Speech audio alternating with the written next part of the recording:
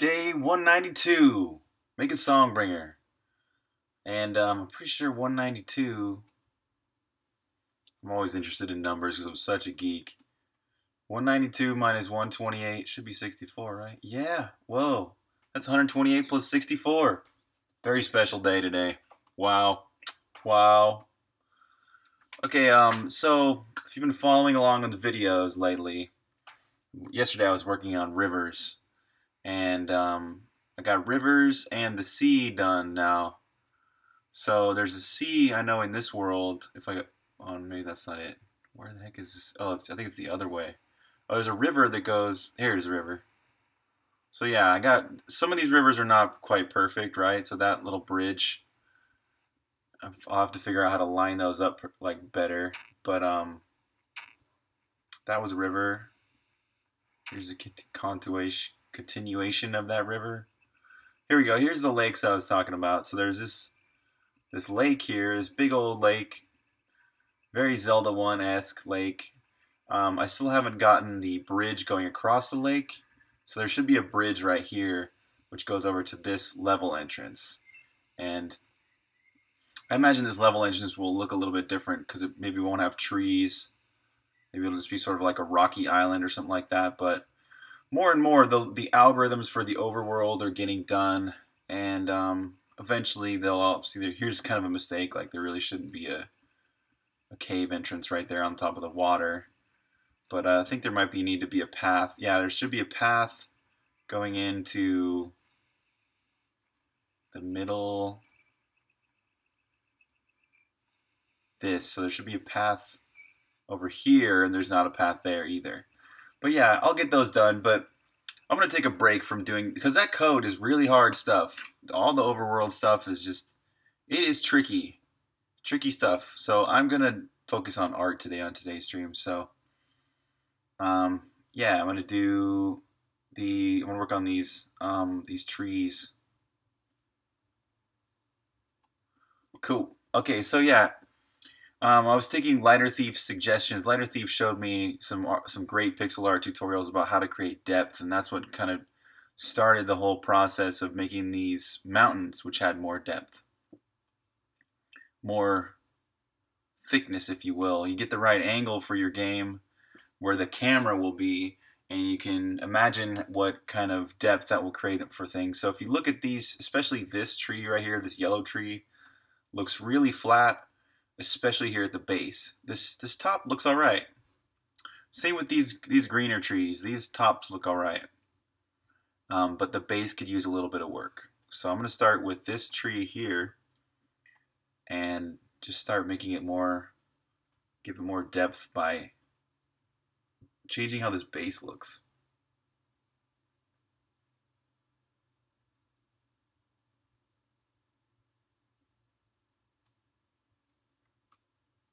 What's up, Speedy Flip? Sweet, man. Thanks for saying that. I appreciate it. What's up, Lazarus?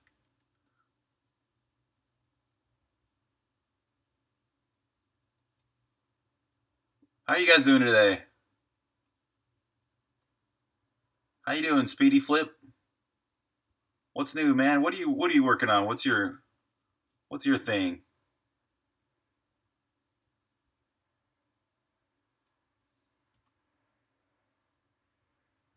Yeah, already that's looking better. I think it can go a little bit more.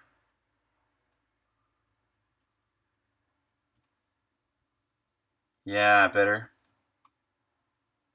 Yeah, I'm great. I'm great. I took a nap. I'm kind of doing this crazy long cleanse actually, trying to cleanse my brain of all the bad things I've done over the years. Basically smoking way too much weed. So yeah, I'm trying to cleanse. I'm doing a kind of a brain and heart and liver cleanse, and it should take like another 20 days or so to get it all done. But basically drinking some herbs and eating really good foods and things like that. So I get tired a lot, so I'm having to take all these naps and stuff. But other than that, I'm great.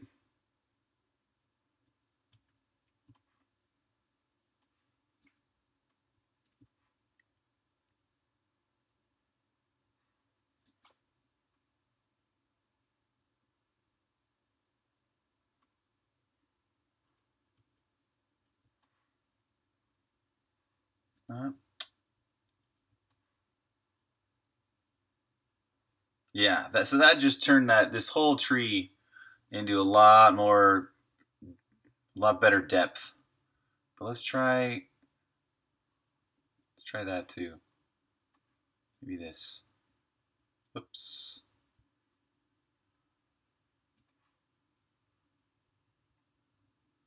Yeah, there we go. That looks a little less spindly now. Okay, I like it. No, this tree right here below it is actually the second frame of it. This is an animation. So I'm gonna duplicate. Well, actually, I'm gonna give it some shadow first. I'm gonna look over here at the opacity. I use this info window here on this little palette over here to check opacities quickly. Why isn't that working? Oh, 20% about. So I grab this shadow color, set my pen to 20% opaque. You can just draw in some shadows right on the same layer.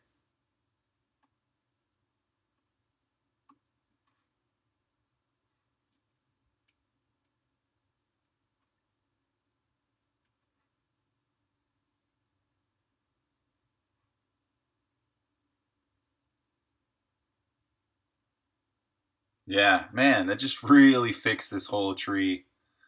This looks 10 times better of a tree now.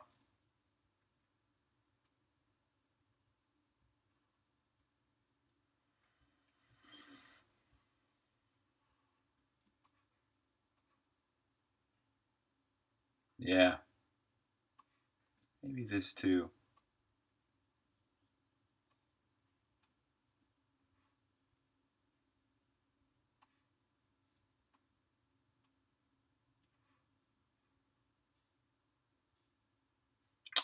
That looks all right. Okay, so yeah, I'm just gonna I'm gonna copy drag. So I'm holding down Option. Oh wait, first I do this tool. I do Option drag, and I can drag a copy of it. And what's great about this Option drag is it just copies this straight up with the layer. Oh, first I would need to delete.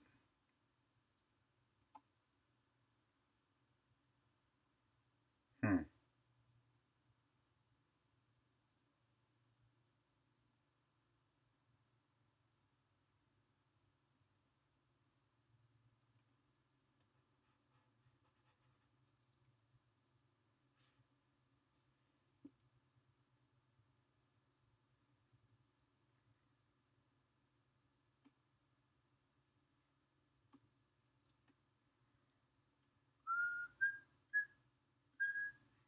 Okay. Need that much of the tree, which is going to put me up to this pixel.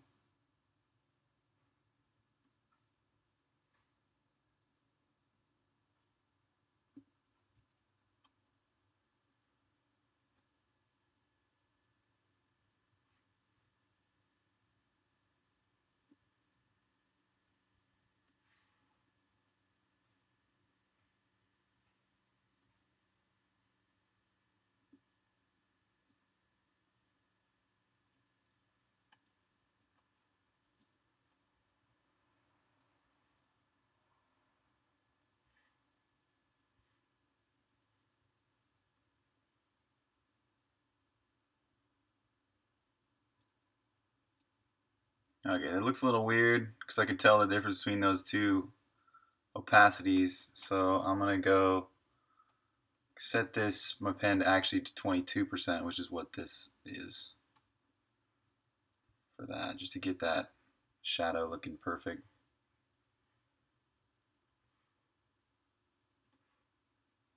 Okay. All right, tree number 1 done. Now, same thing with these other 2 green trees, especially this middle one. This middle one looks great on top. I see a lot of depth. I can imagine that being a good tree. But at the bottom, it gives me a bit too much of a 2D flat feeling. So I'm going to mess with that first.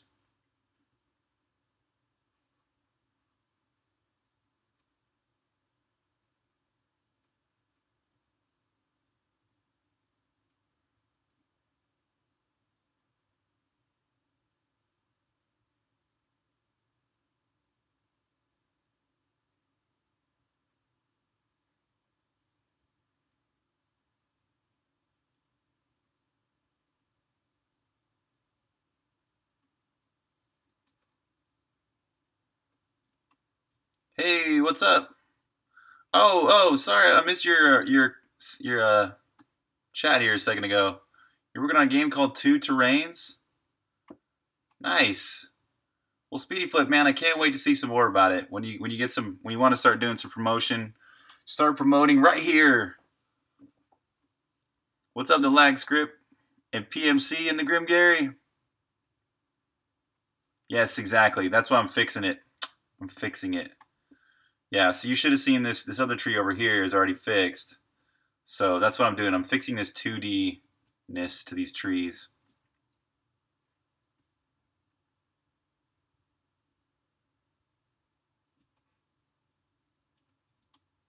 Yeah, of course. Yeah, it definitely had me feeling that way too.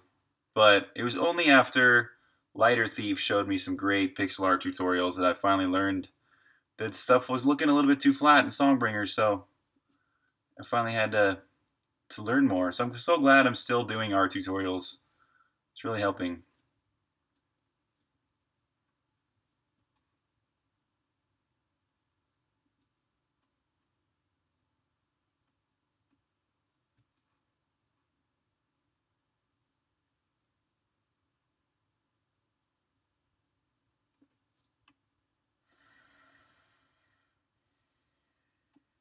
Uh-huh. Yeah, I still think the tops need some work.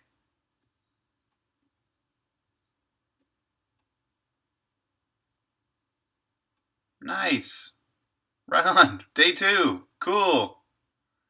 Nice. So you have started promotion. Live streams are promotion. You got it. Yo, what's up, Vlad? Howdy. I'm thinking this could use some more stuff in the background here.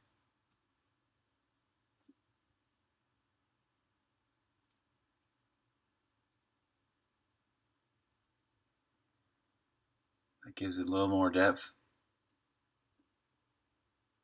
Cool. Right on. Hey, what's up, Tabby? What's up, y'all? Just working on some making these look a more 3D.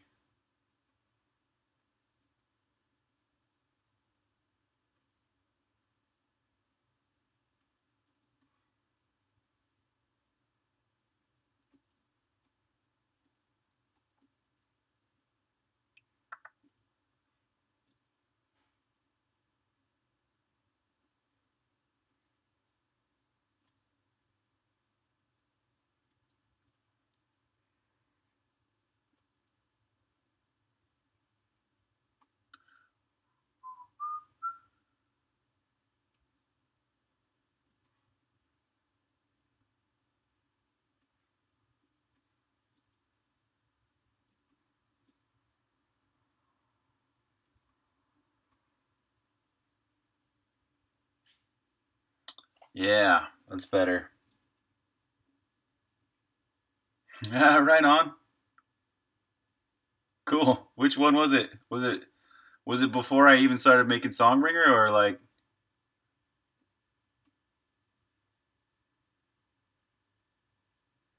Yeah, okay. Let me try that. Good thought. Good thought. Let's try a hue shift. So we're going to shift this hue through the darker hues.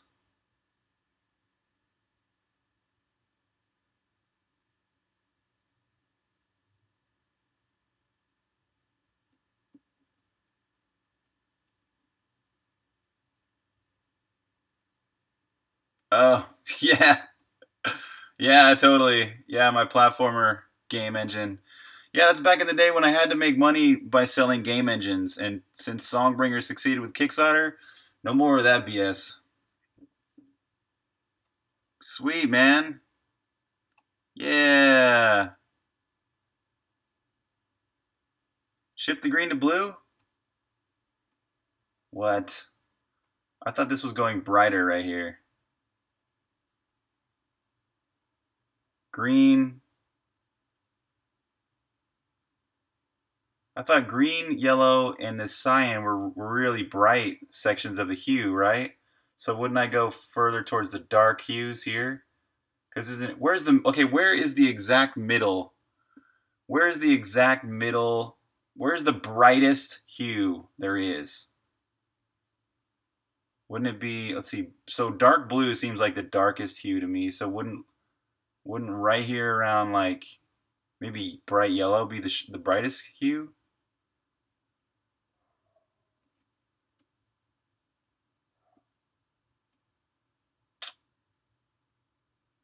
Right, but that I wanna understand this. So like, let's see if the internet can answer that question.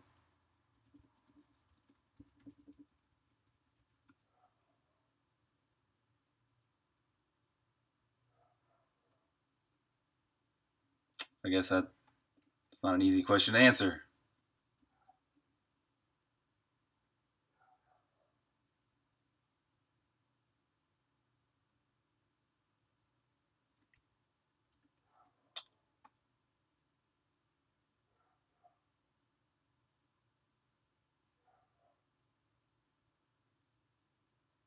Okay, so blue's dark, purple's dark, red's dark to me. Yellow is light, green is light, cyan is light. Right? So if I'm right here at green, right? If I'm at this green color, whoops, wouldn't I shift through? I guess if you do consider yellow one of the brightest hues, then I guess I shouldn't be shifting towards yellow. But also cyan, I guess cyan is less bright than yellow. Okay. All right, yeah. Let's make it more green then to make it deeper. Go to about there. Yeah, that feels right. Okay, cool. As long as it feels right, we know we got the right idea.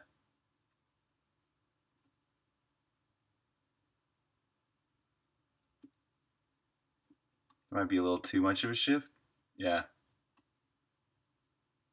Just use the text boxes.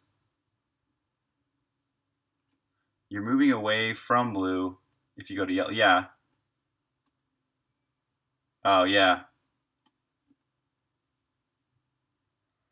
Yeah, I mean, if I use the text boxes to change the brightness, we're talking about the actual relative brightness of a hue. So it has nothing to do with these text boxes of brightness or saturation, any of these. It just has to do with the hue. So the hue in itself, this blue hue is darker than pretty much every other hue, kind of relatively. If you just eye it, right? There's darker hues, there's lighter hues. Okay, so that was a bit too much of a shift. How much did I shift by? That was 99, and I shifted it to 150. Okay, that's kind of a lot of a shift. All right, yeah. Yeah. We all got reject dark. Whoa. Dang. Let's turn on the fan and it blew like a ton of dust. Is this the rejects? Hey, those aren't bad. I can see where you're going with those. Right on.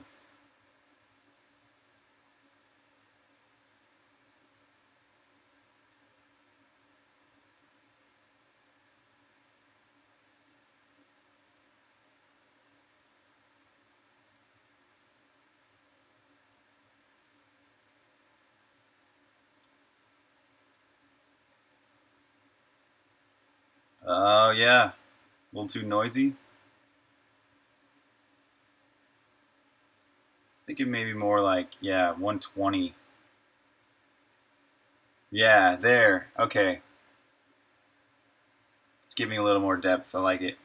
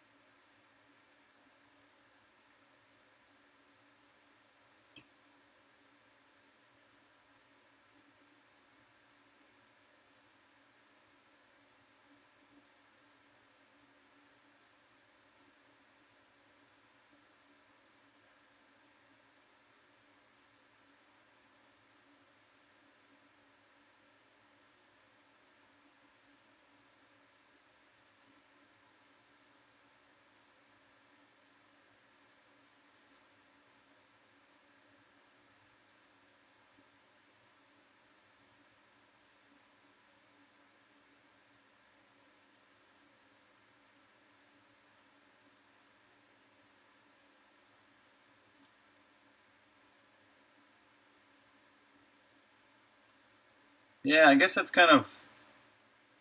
I guess it's kind of lucky of me because I'm a totally new artist. I guess I just kind of eyeballed it and somehow got a soft look to it from the get go.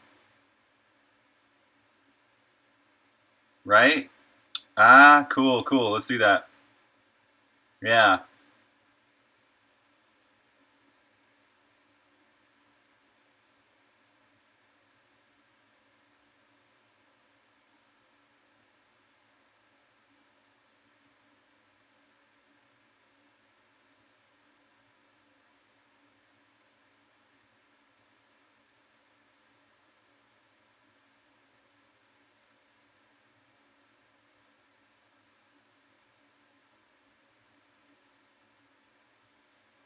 Okay, and I'm thinking also with these deep shadows here, these ones also I'm going to shift the hue. So we got 99 here. We'll go up to like 120, maybe 119.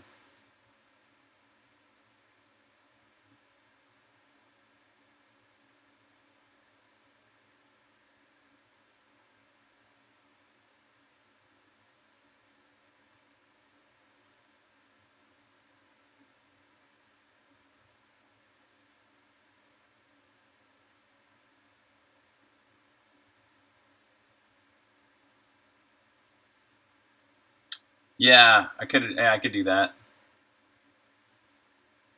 I'll just do this slick with the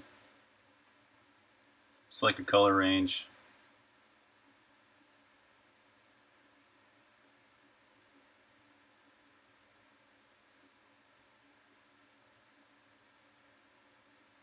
Weird, it didn't quite get a.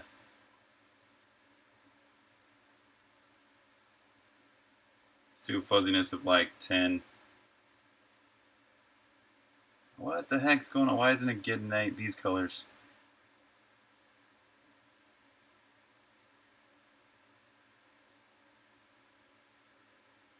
Oh yeah. Oh, I hear you. Definitely too saturated. Yeah, I hear you.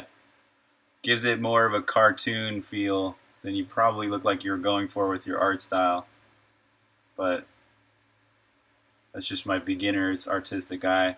I could. This has a lot of potential though to look really good with just some very simple shifts. You've got amazingly good. You got really good depth going too. Like everything looks very nice in 3D. This looks awesome, man. Especially like these rocks. These rocks look great.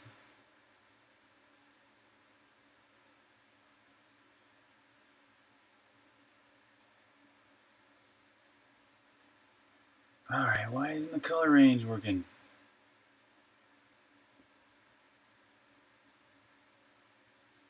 Ah, screw it. I'm just doing it by hand.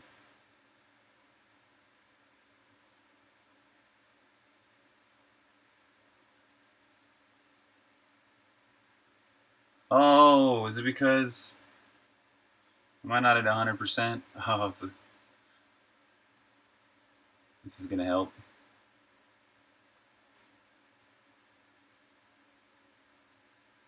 I was drawing at 20% opacity.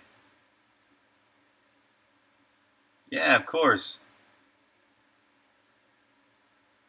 Cool, man. I never knew you were an artist. What So that was from a few years ago. What's your game look like now? Are you still working on it? Did you finish it?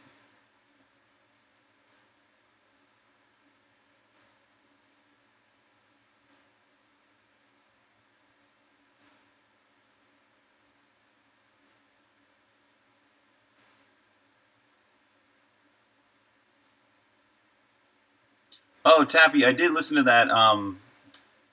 I did check out that cool, that rad tutorial you showed me. Yeah, look at that. Yep, looks beautiful. Nice. What's up, Taco? Yeah, that Blender tutorial, the Blender Guru color tutorial was really great. I learned a lot watching that one.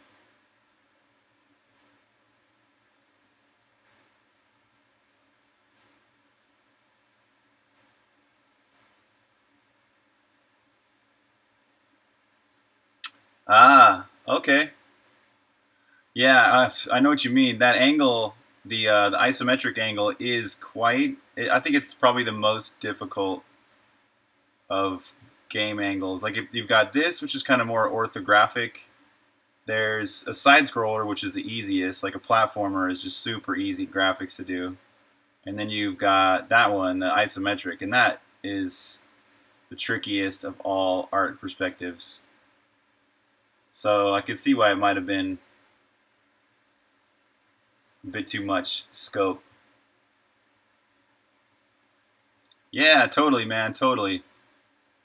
Yep, I keep on doing all my homework. Okay, so let's see if we can select all these colors cleanly.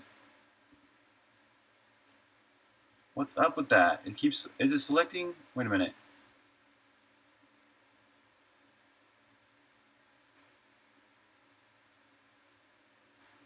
Is it supposed to do that? Why is it not quite selecting these colors right? It's like it's in fuzzy mode or something.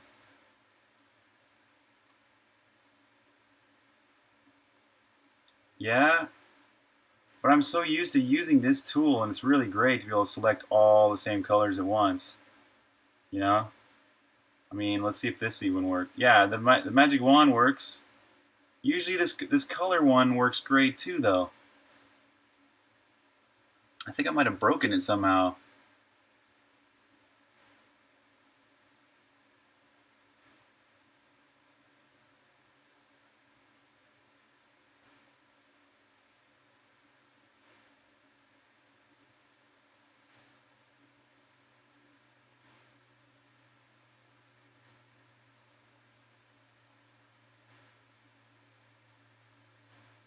There.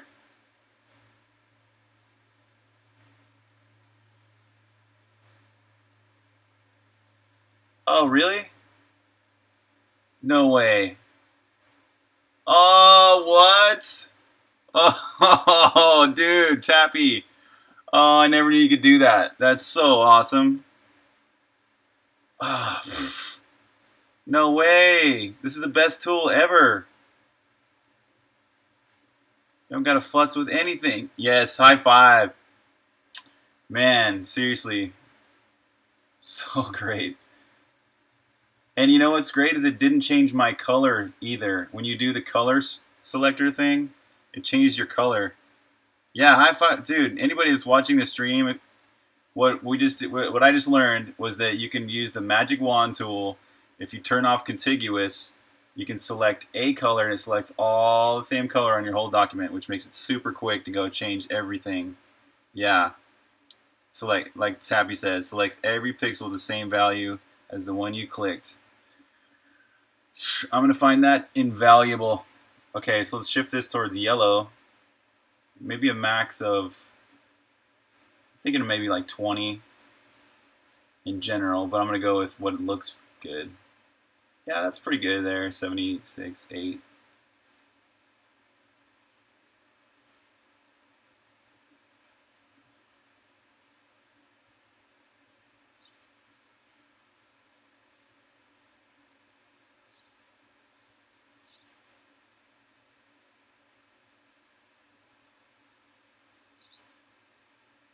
And so yeah, I'm coloring it in with the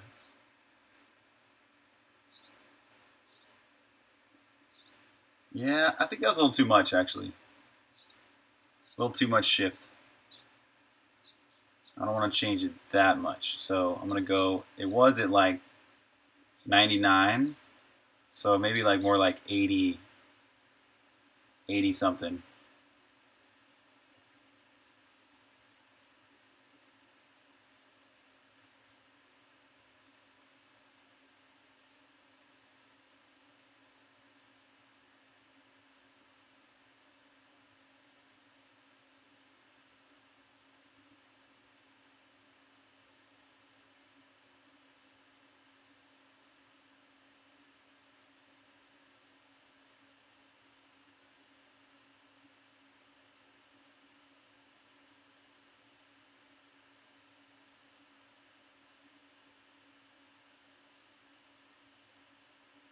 Yeah. I didn't want to fill because I didn't want to fill all the other stuff on the whole screen. Because I kind of like how these bushes are already looking. What's up, T? Okay, so yeah, we have a little more warmth now in that hue shift. So there's more color depth in this tree now. One more thing, which would be really good, is to try color shifting this darkest bit of the of this. So this is going to shift more to red, right? So wait, hold on. This starts out at 27, so I really don't want to shift more than about 10. So that's 17.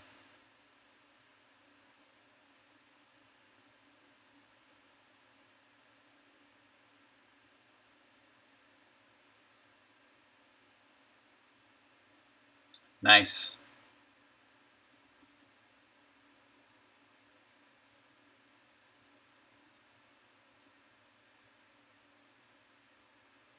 So wait, did it? I hope it didn't change my color. Yeah, 17. Good. All right.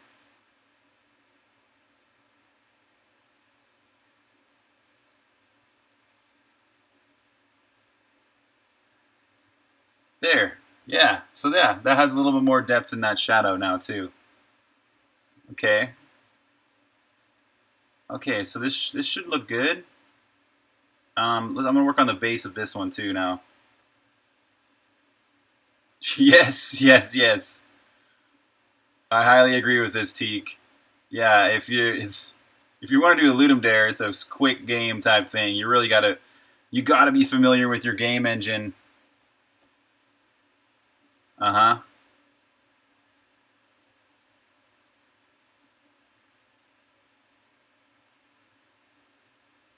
Okay, so let's get these roots to have a little more depth.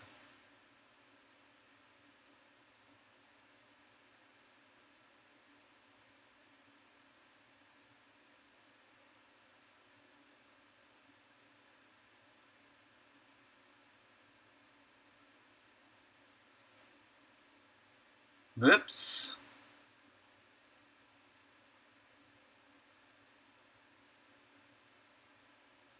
Oops.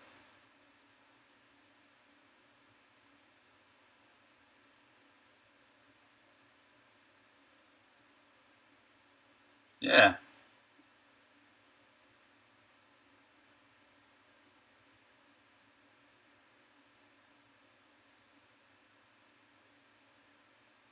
Hmm.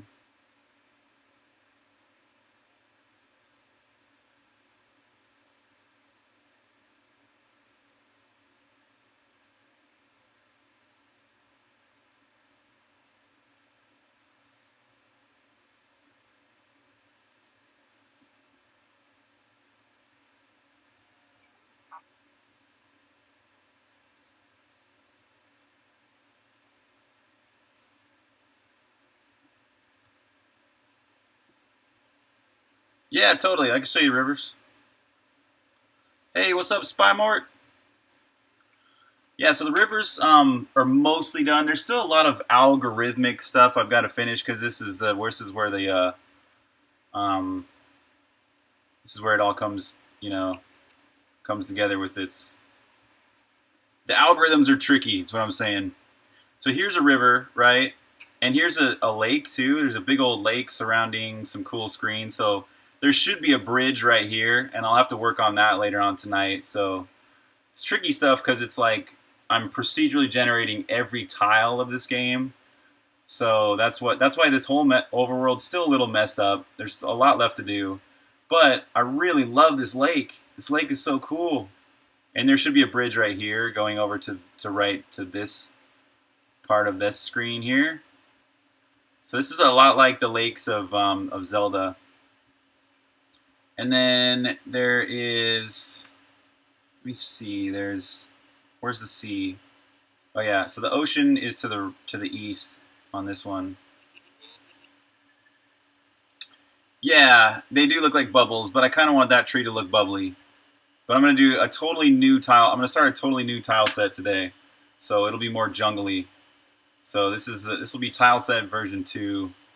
or just a second tile set that I can use for other screens. So yeah, so if you go all the way to the right in this world, you've got the sea, which is kind of like mangroves. There's still frogs and stuff.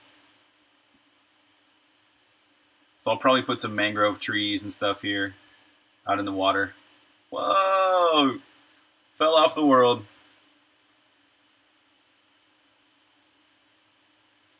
Yeah. So they'll get better. You know, these algorithms, like, it took a while to get. This is the lake algorithm so far. I need to get some bridges being put in here with this bridge min, bridge max stuff. But here, the river algorithm has finally got finished and simplified and fixed out all the bugs, and it creates bridges and stuff too. So that's cool.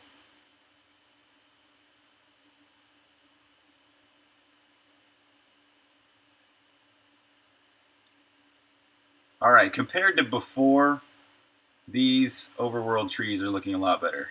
So I'm gonna.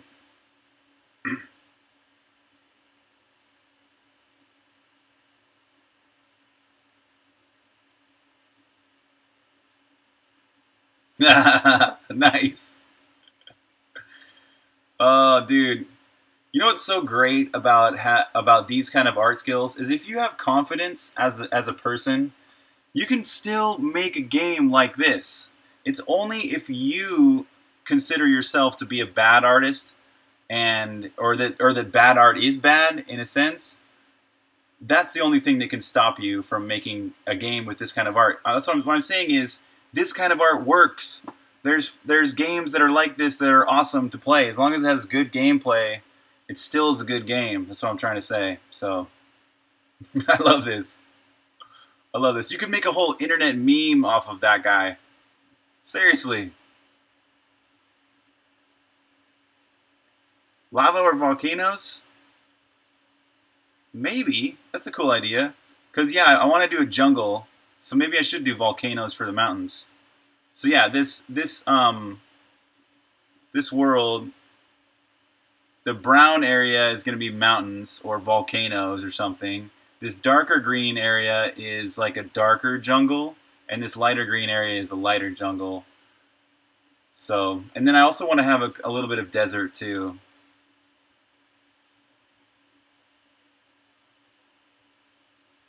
Oh, it's 10 years old? Right on. I like it.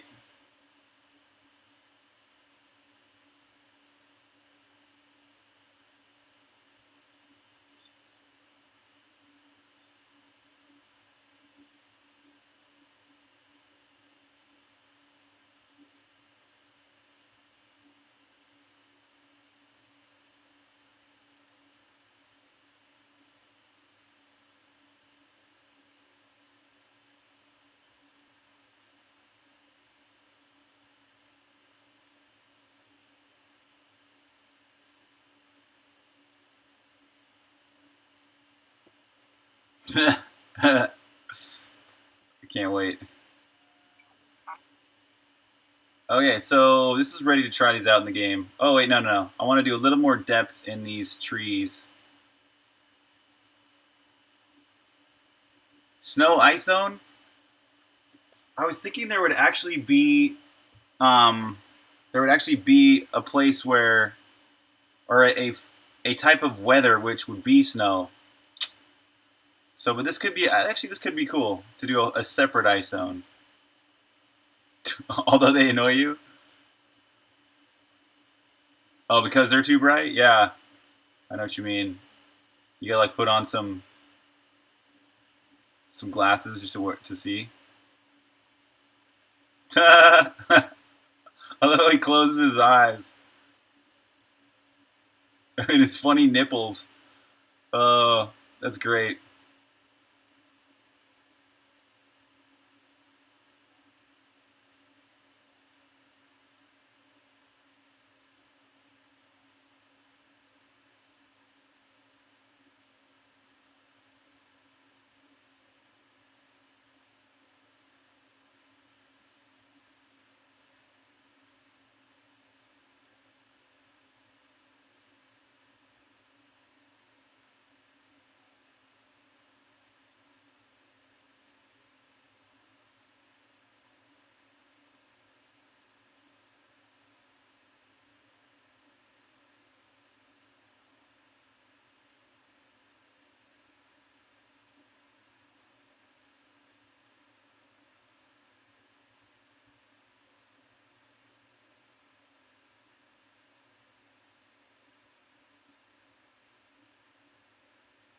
Yeah.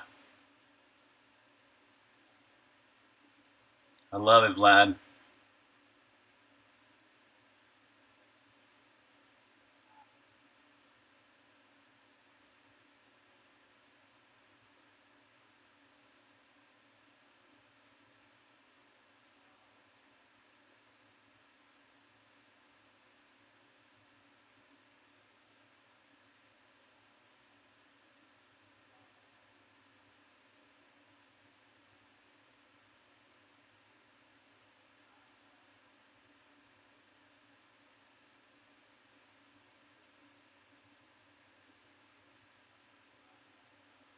Nice.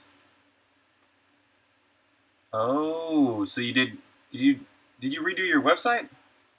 This looks oh nice. Yeah. I love pixel art.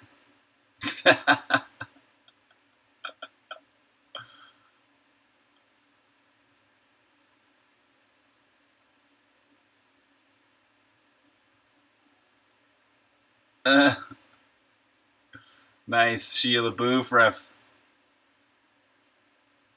Yeah, I heard about Rezzed. So what is April your release goal then or something for the game? You want to like release it res or are you like planning a beta launch that day or something? Nice work.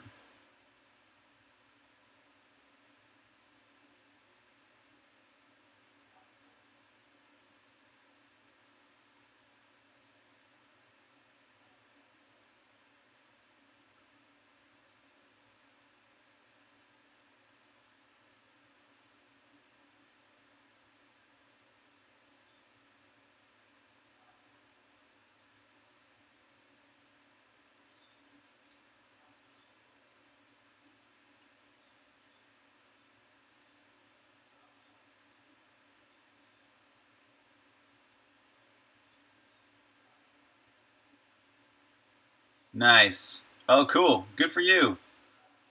Nice.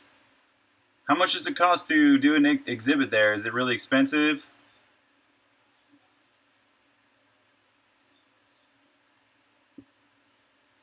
Okay, let's see how these trees look in the game when they animate.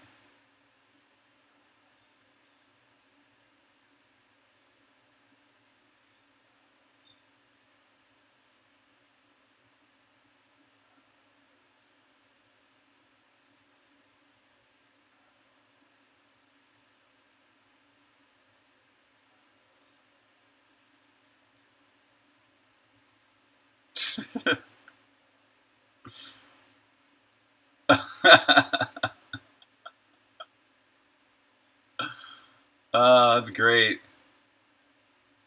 This text right here, this writing reminds me of Toe Jam and Earl so much. Is that a potato?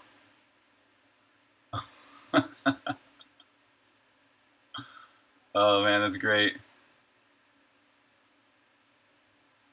Ah, okay. That's pretty reasonable actually. I think, man, like GDC is super expensive. I think it's like 2 grand just to get your booth, the smallest booth you can get.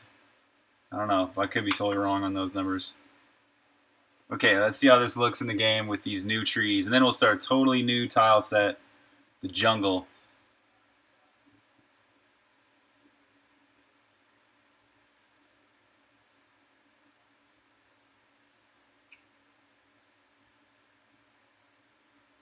Need some trees.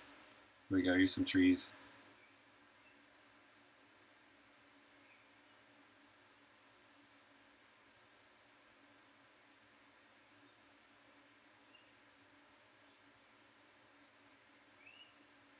Yeah, they're definitely looking better.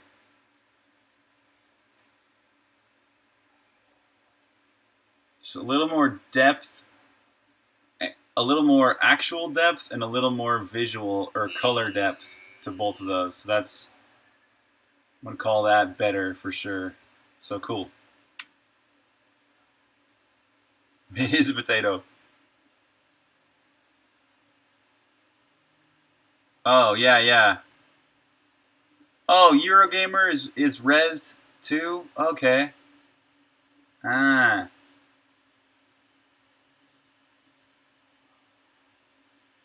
Alright, yeah, let's start. I'm gonna start drawing a jungle now.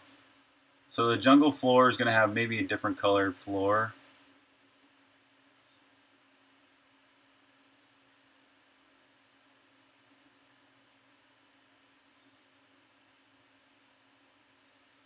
Okay, I need a screen to go to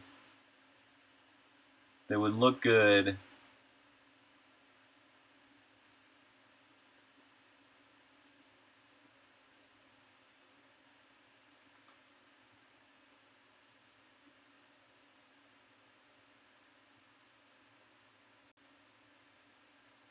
Sweet.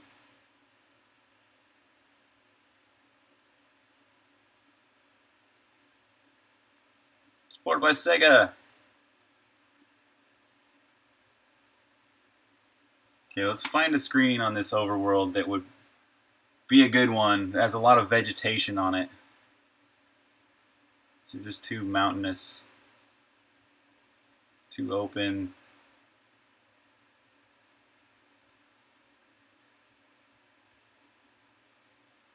Too watery.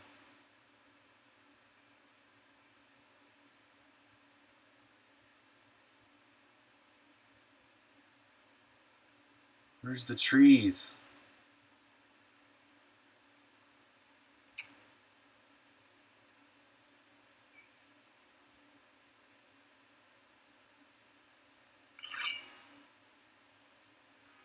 Whoops. Guess we're going downstairs. Talk to this dude. What do you gotta say? Nothing to say? Nothing to sell? What's up, man?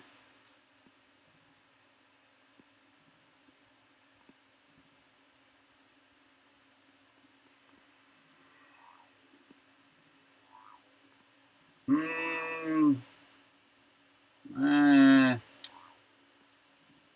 Seriously. Uh.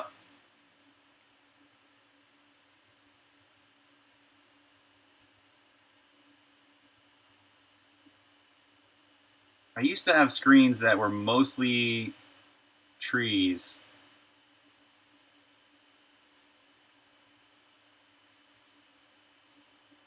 Now it's like there's mostly mountains. Probably because I was so stoked to have mountains.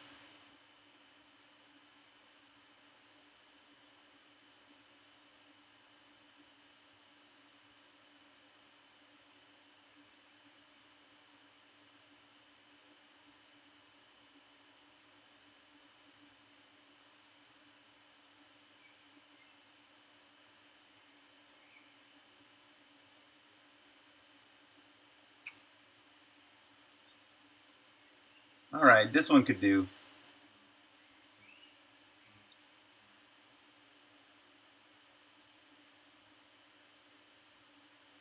Alright, so if I'm on this screen, I want to kind of imagine what this would look like.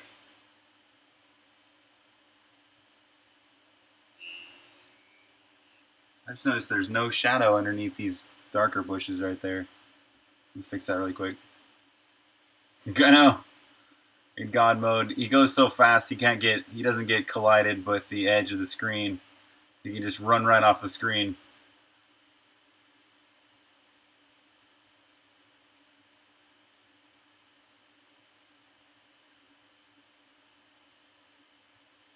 So make these bushes look better.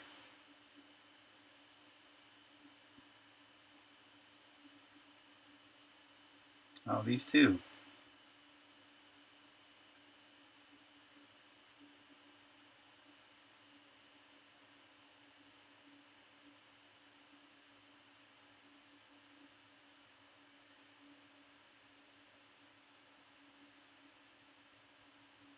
I know, right? Too many mountains, for sure.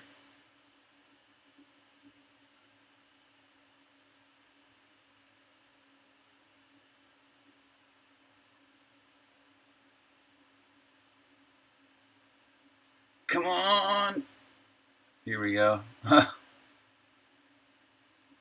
Oh man, I really want to see this one animated.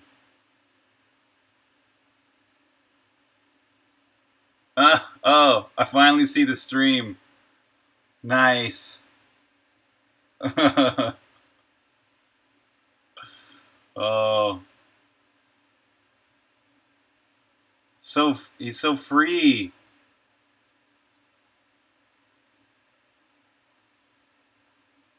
Can you imagine if we all pissed into the air and then breathed it? Or we all just pissed right in our own mouths? I don't even want to imagine that.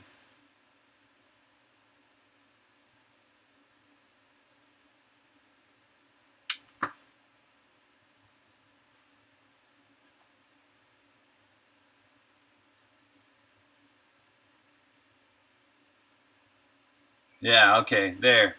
That makes those bushes look a little bit better. Okay, yeah, next step, let's make this look more jungly. So I want to have some jungle trees, some vines, some jungle bushes, and the mountains can stay mostly the same.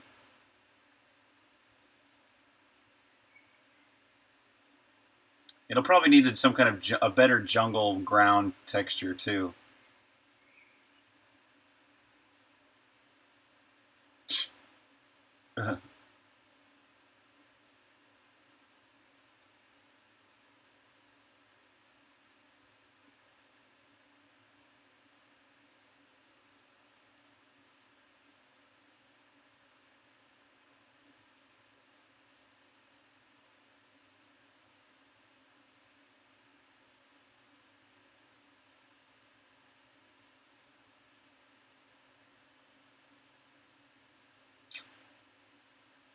Man, do I want to do it with these sprites?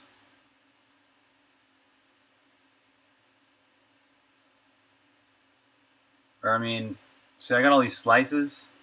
These blue things create slices, and I put everything in one document. So I'm debating, should I put this all in one document or many documents?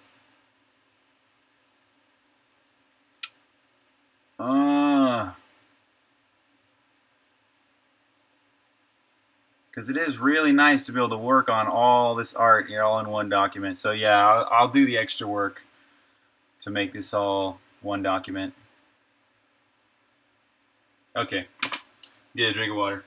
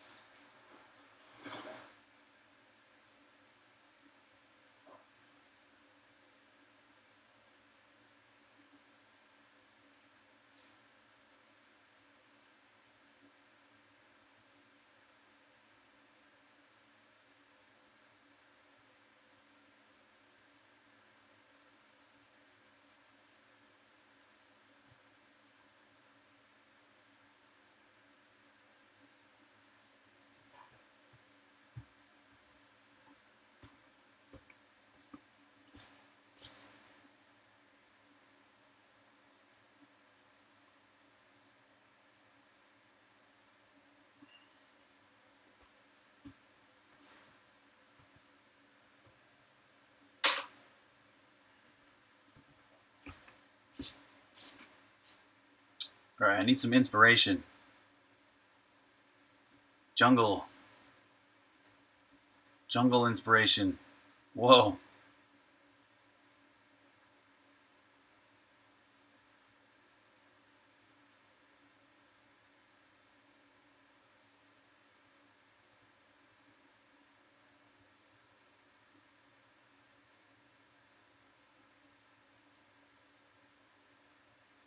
These are some good images. It's like very grassy.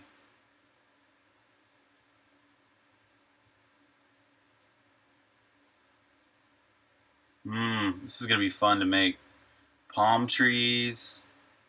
But I like this really mossy forest. This isn't even a jungle, really. This is more of a forest with tons of moss.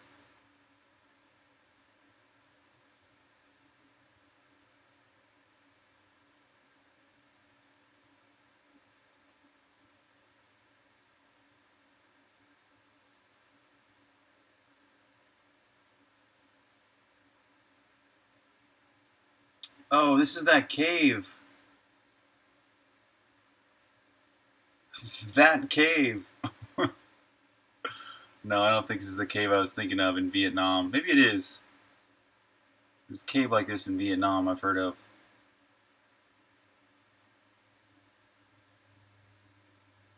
Ooh, waterfall. I can't wait to do the waterfall. But first I want to do this like more basic art for the jungle.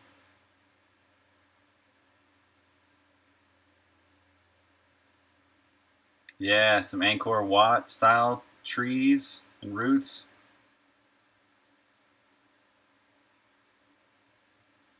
I love Angkor Wat style. Oh, this is Sukhothai.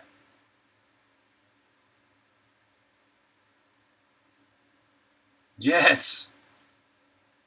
Awesome!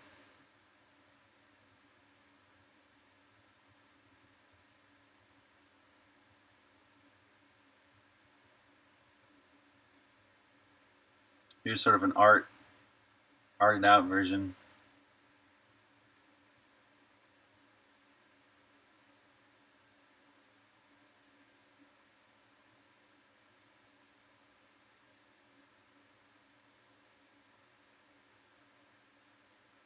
Okay, so I'm thinking ferns and sort of like, let's start with the bushes.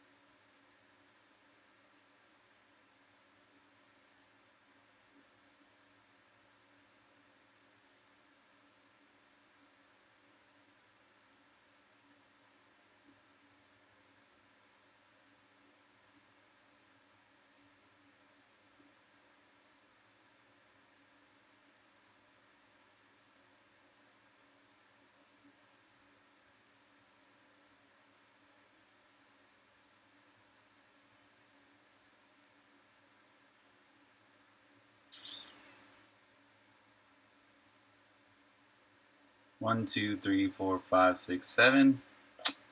It's enough bushes, I guess, for now.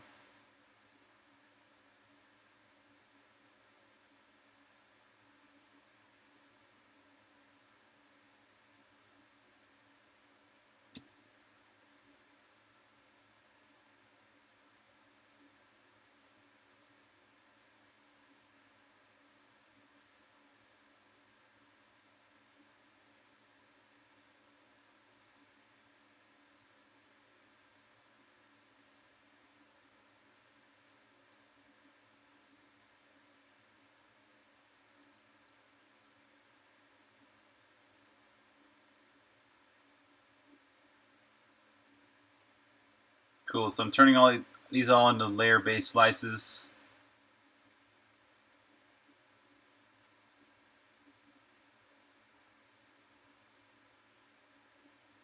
This allows me to draw all this art on one document and export it real easily.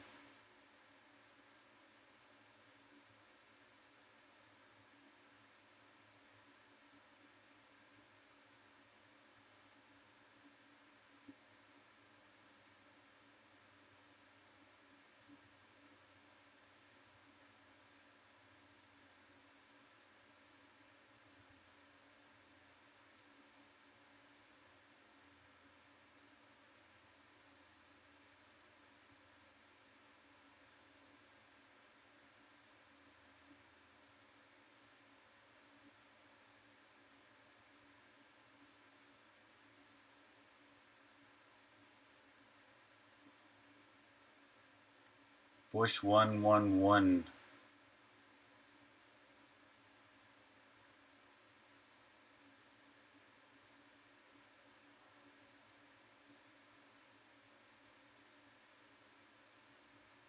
Wait.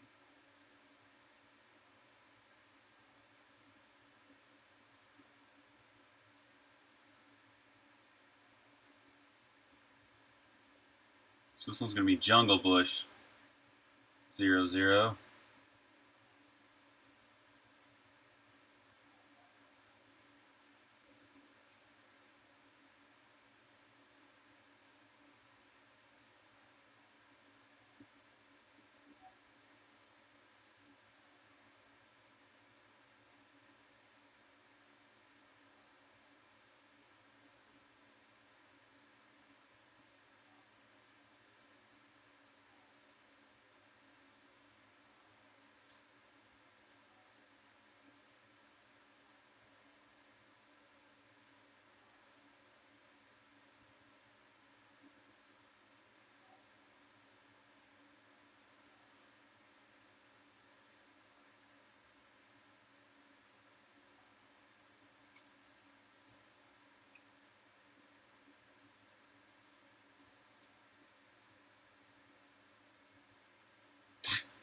Doesn't it?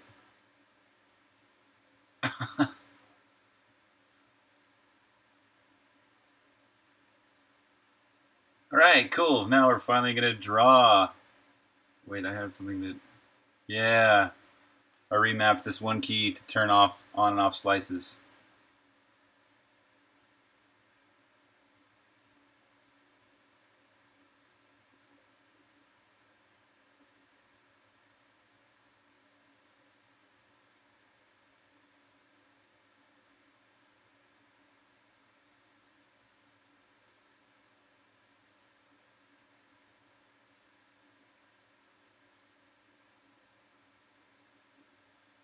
I really do like this little green color I got there, so I'm going to try and use that. And make, first of all, I'll make sort of a fern.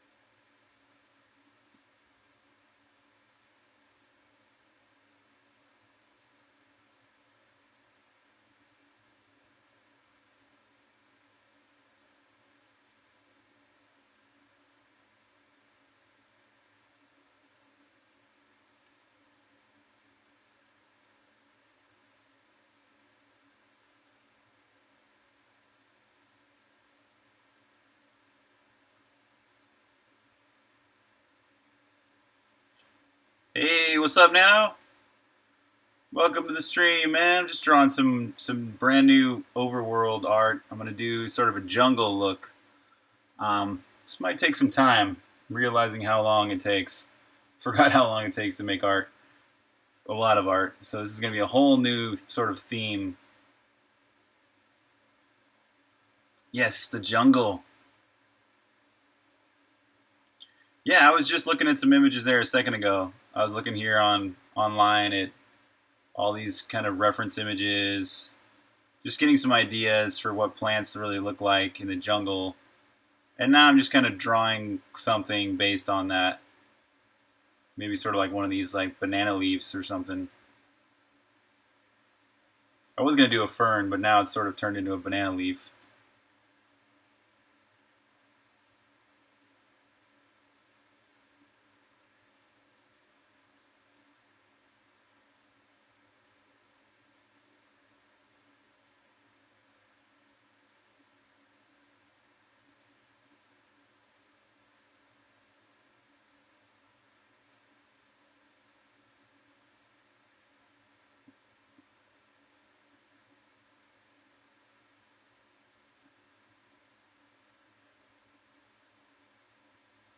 Yo, what's up, Tiffen?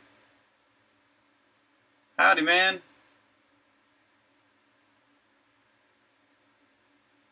Just working on some new art. Jungle art. Welcome to the jungle.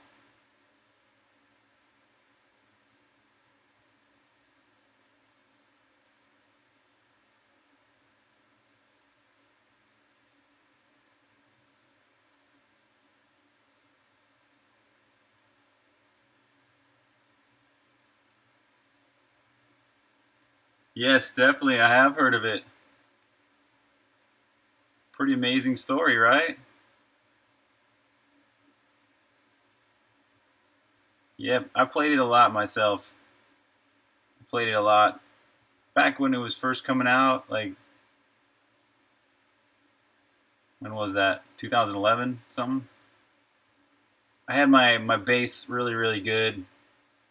I was defending so many tracks so well. And then finally I was like, man, I'm spending so much time playing this game, and I finally just deleted it. Oh, I mean, like, just the fact that they're making like $1 million a day or something awesome like that. That story is pretty inspiring.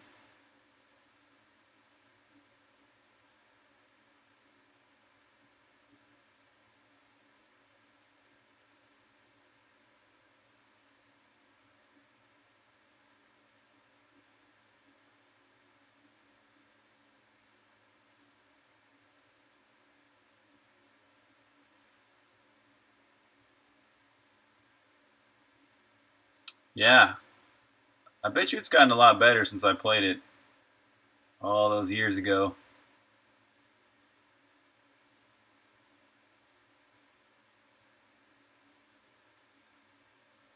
Yeah, yeah, yep. That's the game that inspired me to make a free game too, and I realized you kind of you really got to have a good monetization strategy if you're gonna have a free game. You still play Candy Crush Saga? Nice. Yeah, that's another one that whoa, 790 plus. Dang, that's some advanced candy crushing.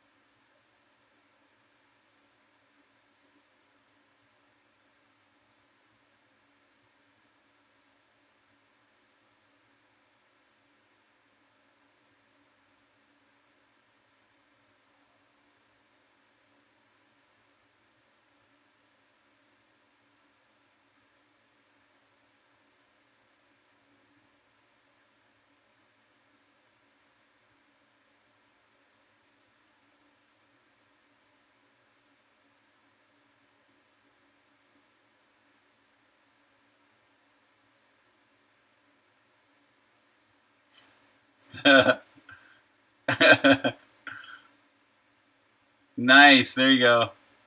That is quite an accomplishment. I heard that Candy Crush gets really hard, really fast.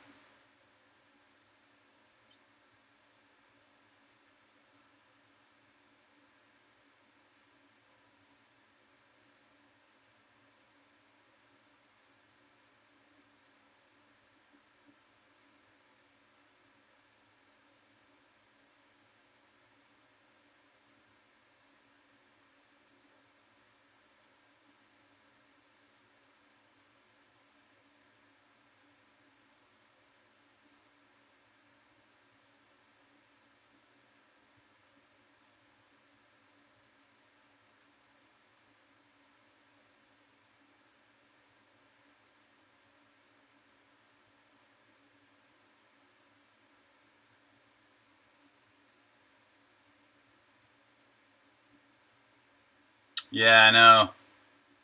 Yeah, I know. Totally. That's also the lesson I learned when making my game Hero Bash. Is that I don't really like the whole freemium model that much. We made this game based on the freemium model because that's like this. We made this game right when Candy Crush and Clash of Clans was coming out, and they were kind of our inspirations, our models. We were like, oh my gosh, we're gonna be millionaires because they were, but we didn't really nail our strategy down. We didn't have any, we didn't do any indie marketing. We're just two guys, so.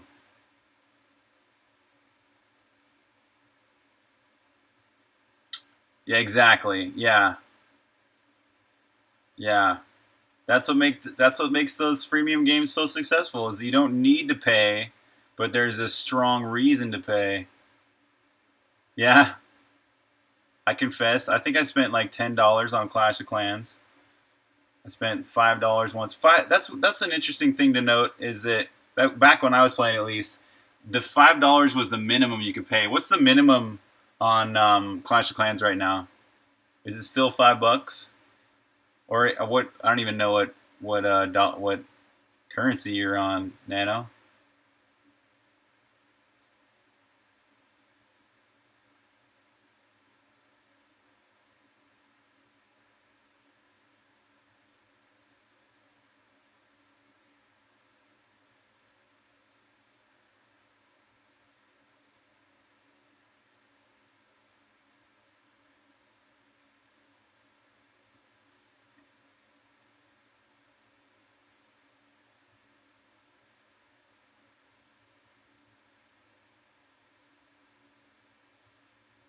Hmm.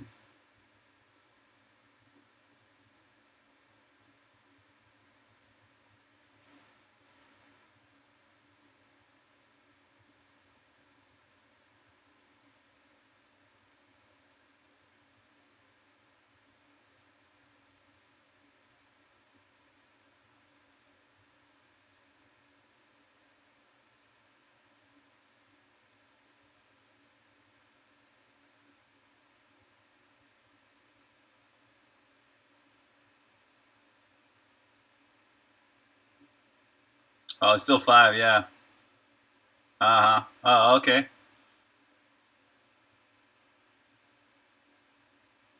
Yeah. World of Tanks. Is Clash of Clans still like #1 or #2 on the iOS App Store? Yeah, totally. I do love League of Legends style, and that's what we tried to model. Yeah, we tried to model that same strategy with Hero Bash, and it didn't work for us. But it's probably because we didn't have enough players.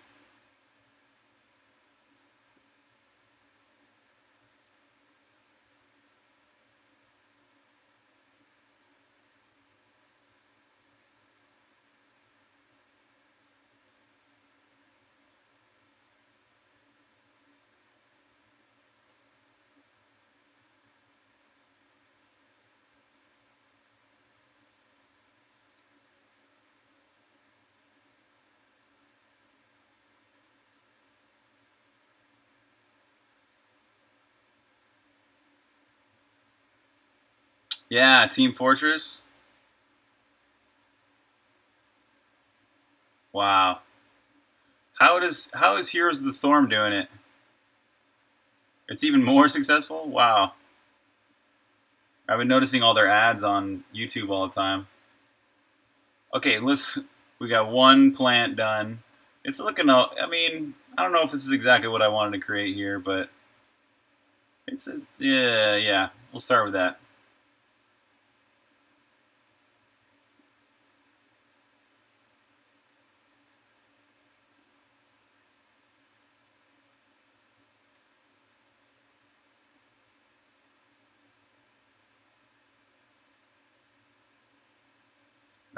Yeah.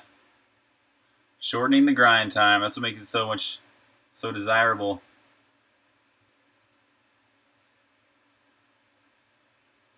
It looks like a bird. Yeah, it kind of does.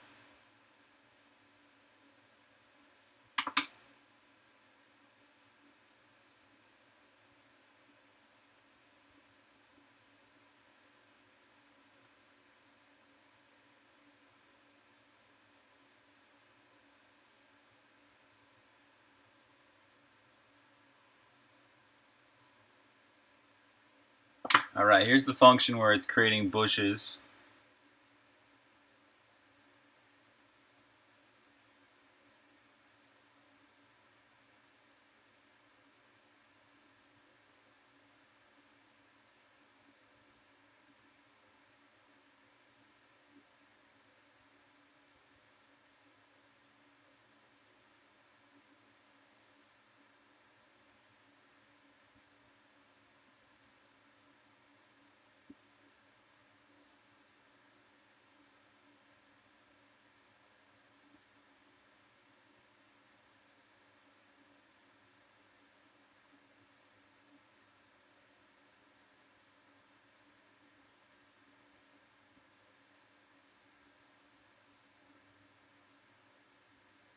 And I'm going to hack in some code here to give it a jungle bush only if it's the first entity.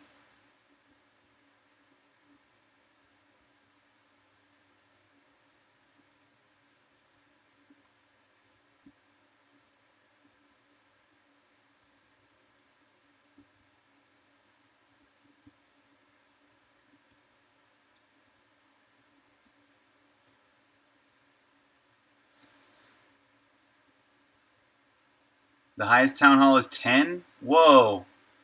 Wow, I think... Gosh, I think the highest one was like 4 or 5 when I played it. Songbringer's rated R for Bush. Hey, what's up, B Woogie?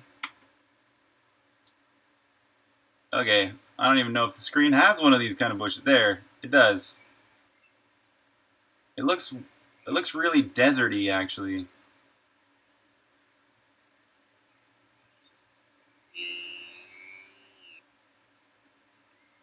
I think I want to see that shifted more to the green hue.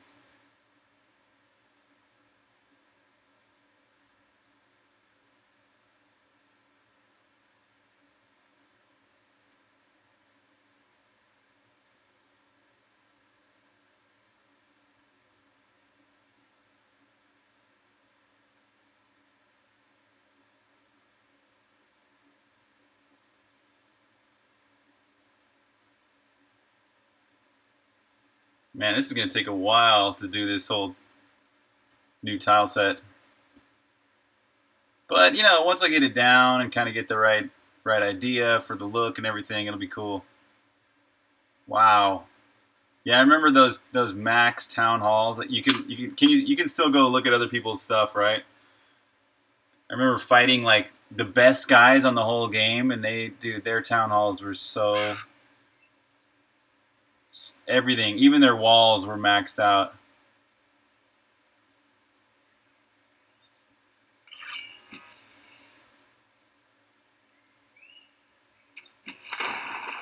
Crack, crack, crack, crack.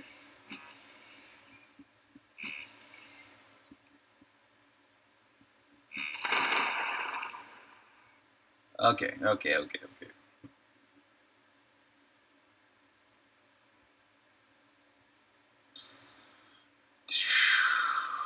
I don't know if I like it. I don't know if I like it yet, but okay. I want to see a viney tree. I'm gonna start with the tree first for next. Next thing, tree.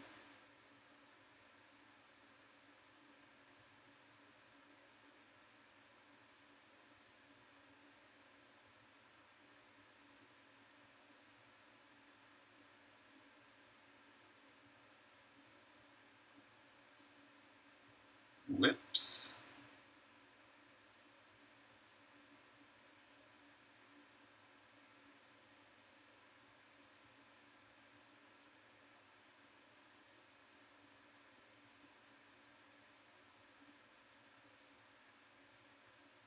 Clan Wars.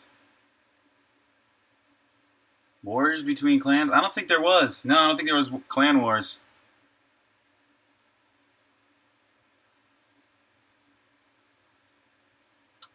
Arcane, what's up?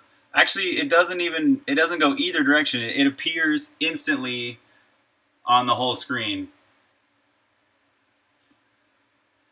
Yeah, I remember it had clans, but it didn't. I don't know if it had clan wars.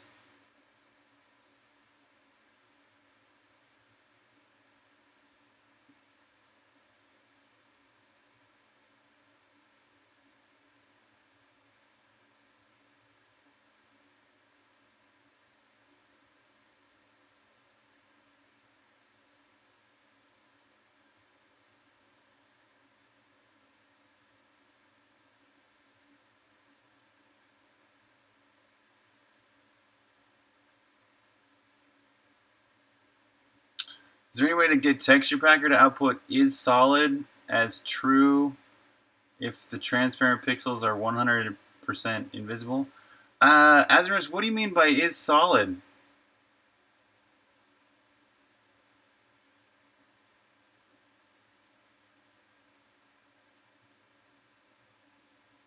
I mean, I know that it does. It has heuristics that it does. It uses to.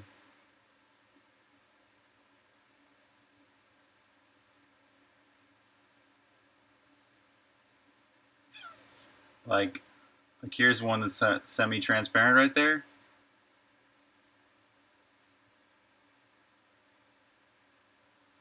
Where does it do?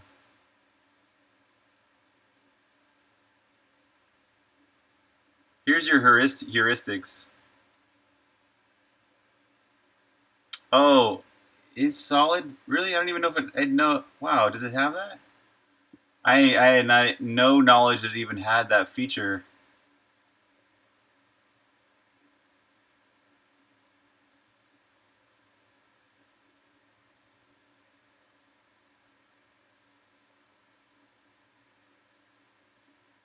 Where does it even do that?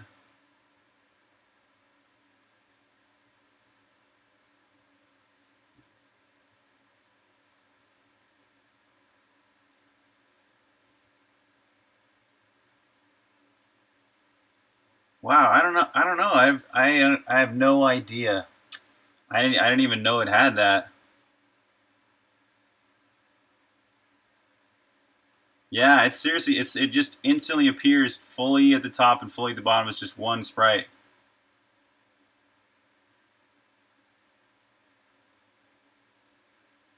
Yeah, Arcane. It puts it so that's what it packs it all into a texture. So that's what we're talking about right here. It's texture packer.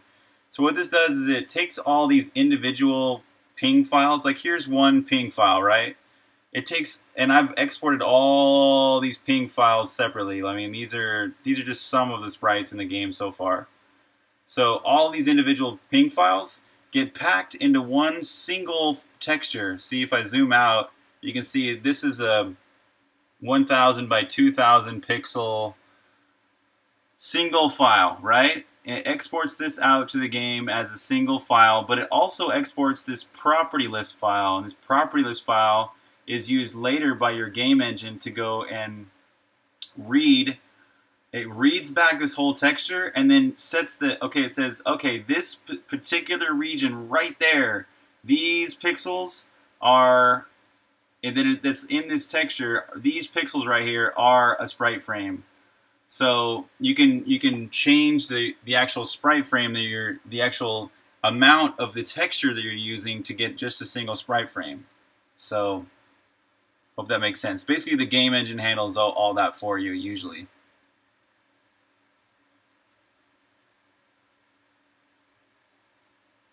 Oh, you wrote your own exporter. Oh, man, I don't know. That's cool. I didn't know they had a. You can do your own exporter.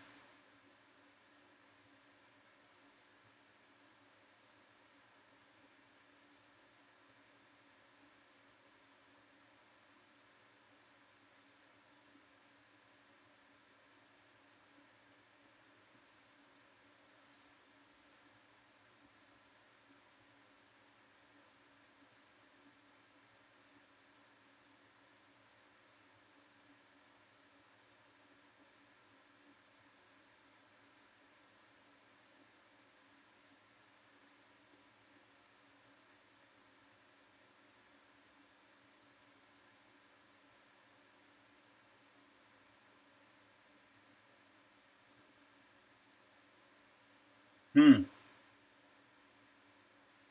Yeah, man, I wish I could help you out on this one, Asnerus, but I don't know. It sounds like you got a lot more knowledge of it already than I do. So, sorry I can't help you more on that. Yeah, exactly. Have I ever participated in a game jam? Yeah. I made a game with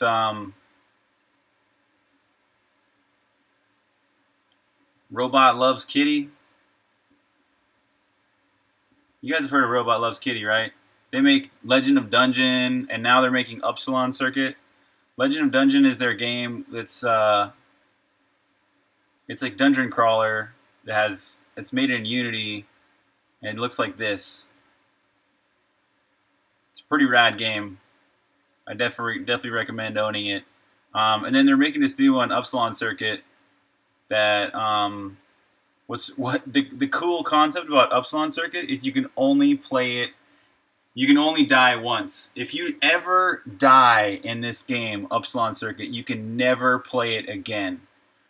That's the concept of the game. It's pretty rad, right? So anyways, yeah, I did a game jam with them. We made this game called Werewolf Vampire. It was fun. We did it in like 2 days.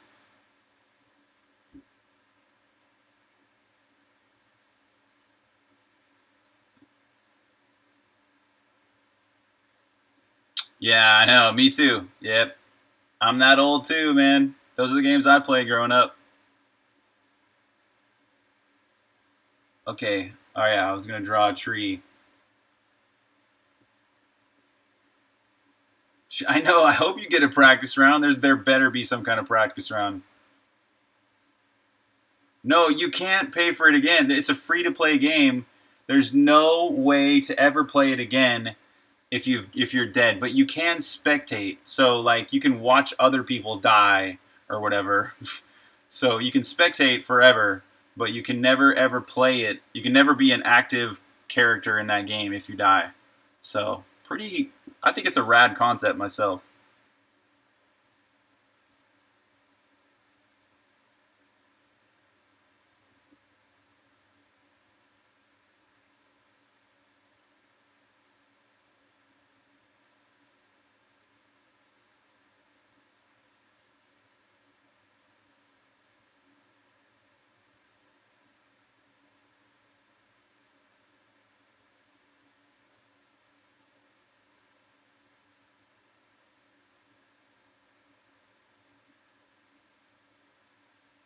Yeah, I don't know. I have no idea how that works. I don't know. I haven't asked him. You can try asking Robot. He's the coder.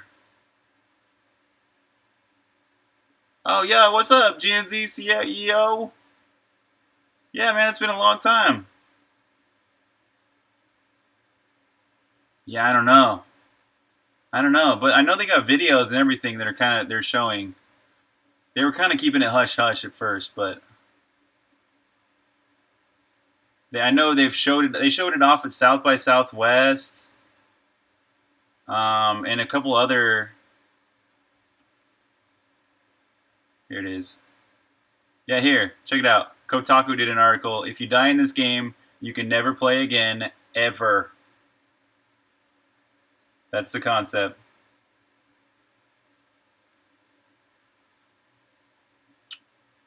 So, but yeah, it's upsilоncircuit.com. I know he's got videos and everything. So,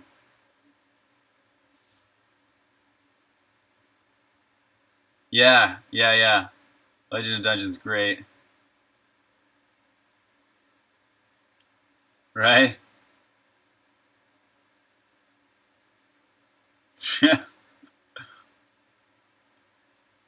Yeah. What's up, Leiva? Sorry, man. I don't know how to say your name. But yeah, we were talking about Upsilon Circuit. I think you just saw me point out the link there, but we get it for you again.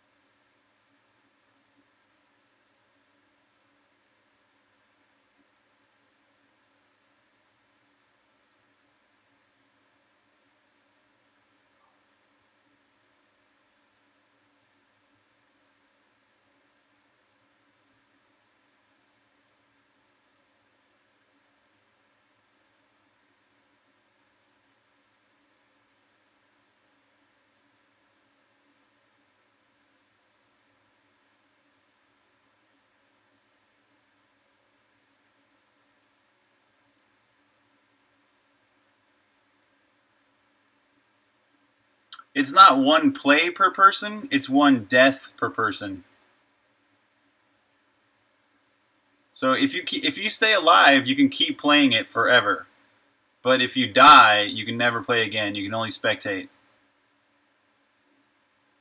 Yeah, I know. So it makes it so interesting, right?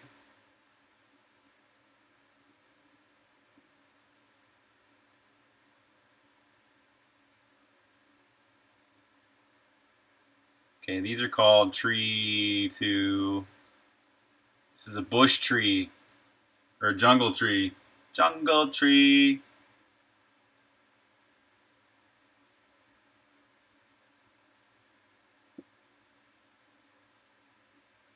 Yeah, I don't know. I don't know how they do it, or how they will try and force it or whatever. Yeah. Can I run when you have some? Yeah, totally.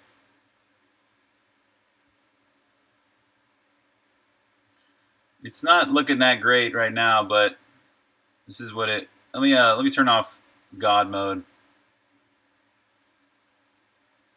so you can actually see what the game is like instead of me running around in God mode, which is not really the game. So yeah, you've seen it. You saw it a long time ago, but now there's all these new swords. These swords are pretty cool. They do this. If I can even hit anybody, these guys are hard to hit because they burrow underground. There we go. Yes, this is the lightning sword.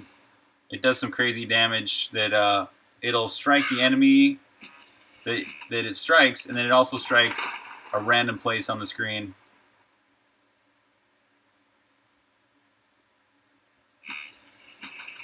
Yeah, man, there's so many things you haven't seen. There's the cactus, so you can eat cactuses, and this gives you psychedelic powers. You can see secret walls and stuff. There's tons of new enemies. I don't think you've even seen the overworld in a long time. Let's go to the overworld for a second.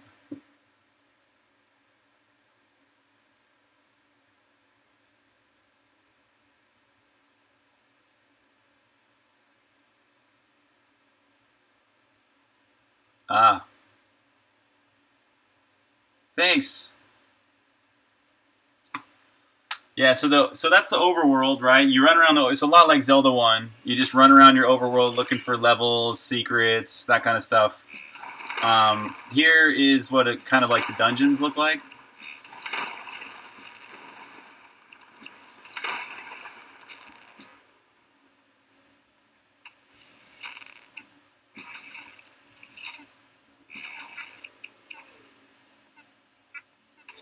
Oh! I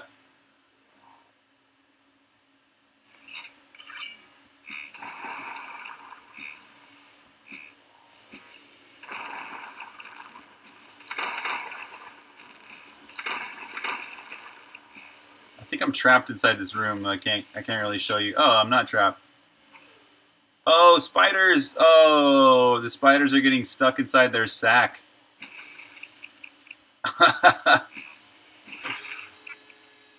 Oh, so there's supposed to be spiders coming out of that sack right there. Look at Jib, he's going crazy. He's like, look, items! I found so many items! I've never seen him do that before. Scanner drones, sweet. Yeah, so you kind of get the feeling for what the game's sort of like. You can never play Songbringer again. You want whitewater rafting?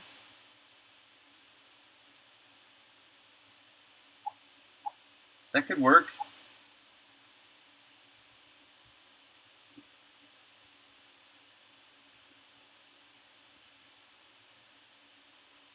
Okay, so anyways, I want to draw some more jungly trees. Did I finish this? Probably not. Jungle tree 01. Thank you. It's getting there. There's about 5 more months left of development, and I'm working on the overworld a lot this week. So I'm trying out some new art styles. I want to get the algorithm working a little bit better so it creates better worlds.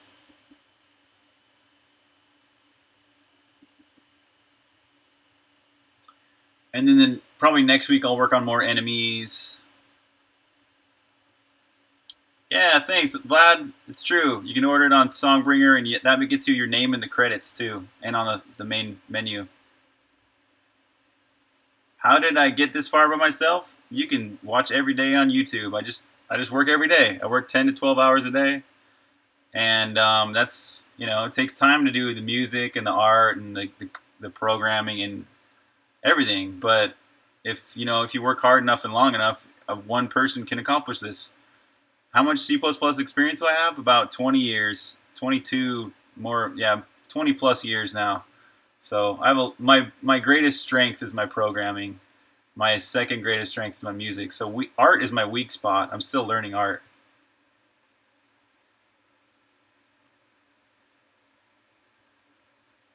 Okay, cool. We got these new slices lined up. I want to see some vines. Let's get some more inspiration.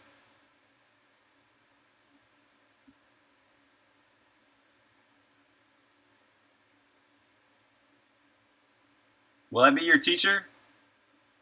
I think that is a question you can answer yourself. That's what I do these live streams for. I'm here to teach and to inspire.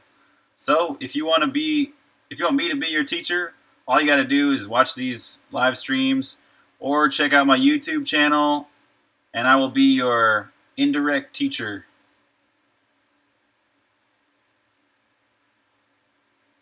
Which one? Which one are you talking about? The Cocos 2DX tutorial or the... Anyways, the Cocos 2DX tutorial, no, it's not totally up to date.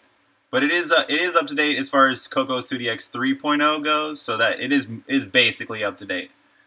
So, and then the art tutorial, I guess it can't go out of date, so yeah. Alright, Vlad, see you, man. Yeah, this is mostly up to date. Mostly. If there's anything wrong with it, it's only a line or two of code here and there, because it's Cocos 2DX 3.0-ish. And 3.7, 3.6, all the recent releases are not that much different. Yeah, I want to do some more leaves like this. And some dark... In fact...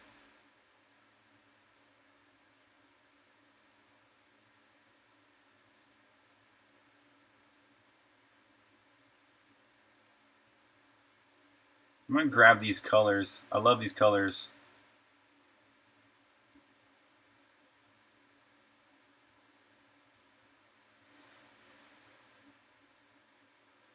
Why do I stand? Because it's better for my spine.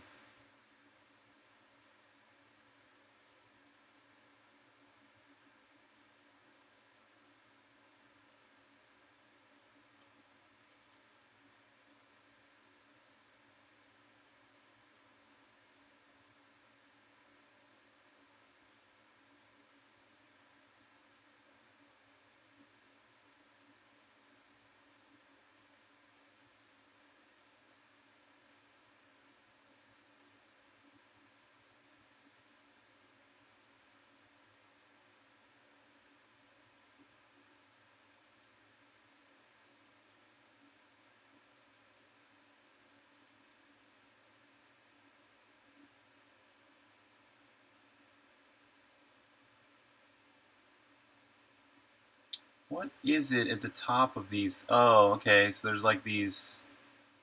Yeah, these like more fan-like leaves.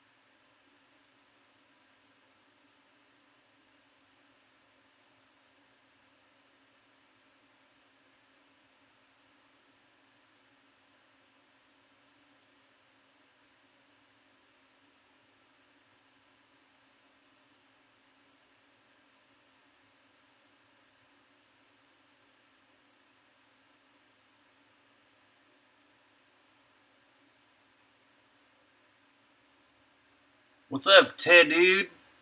Do I have any books to recommend for this sort of game programming?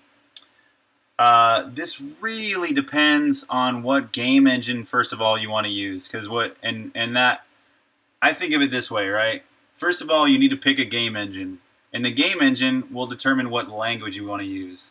And what determines what game engine you want to use is, first of all, what you're attracted to, what you like, right? If you like 3D games, you're probably going to want to use something like Unity or Unreal or some other great 3D engine like that. If you like 2D games, you might want to go with some other type of 2D-ish game engine. And also, it really depends on what platforms you want to be releasing your game on, right? If you want to go cross-platform, you want to be on as many platforms as you can, you got to use a cross-platform game engine. So, well, if you want to do 2D, I would highly recommend Coco's 2DX. That's the one I use, and it's cross-platform, you know? So you write your game code once in C++, and then you can publish to any one of the platforms it supports, which is Windows, Mac, Linux, iOS, Android, all those.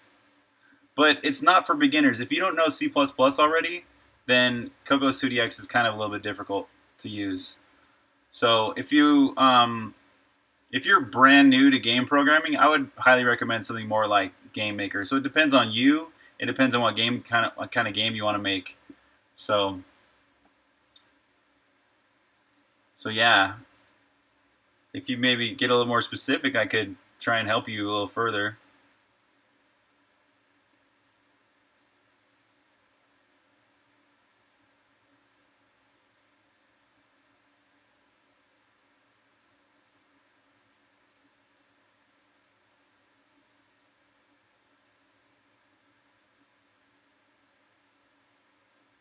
All right, man. Cool. Good luck.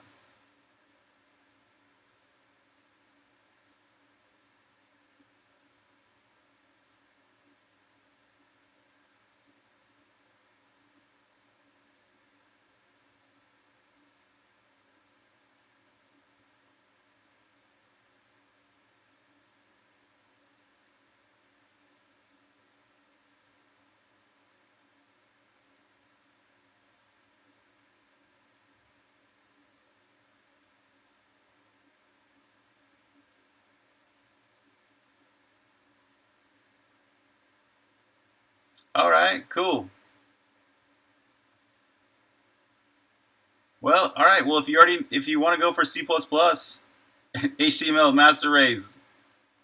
Nice one. What's up, Lost in Bay? If you do want to go with C++, I highly recommend that as a language to end up with. And if you're going to start with C++, I highly recommend learning C first.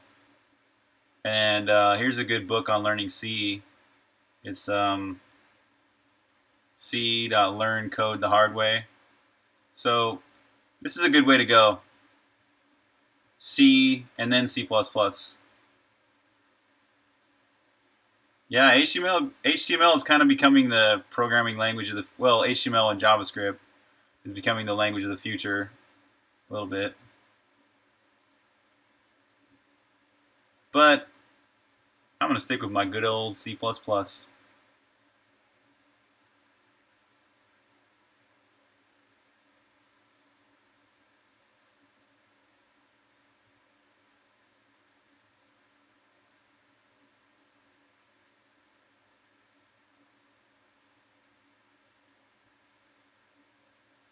I'm looking at these branches, all these vines entangled over here. Try and create a tree like that with these sort of fan-like leaves on the top. Lots of moss on these trees.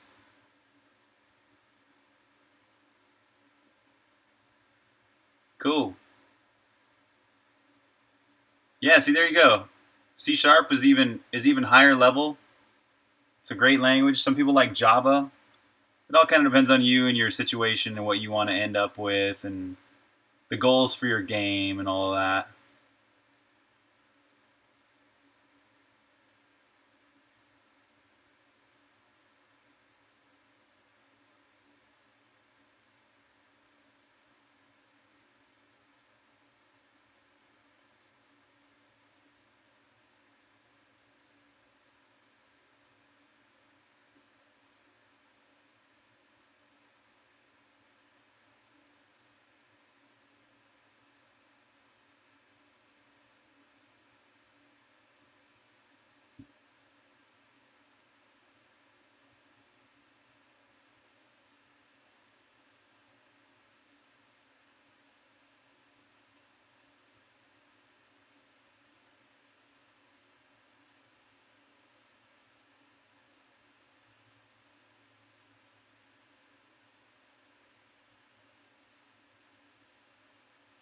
All right, Tabby. Good night, man. Sleep tight. Good night, you guys. Enjoy.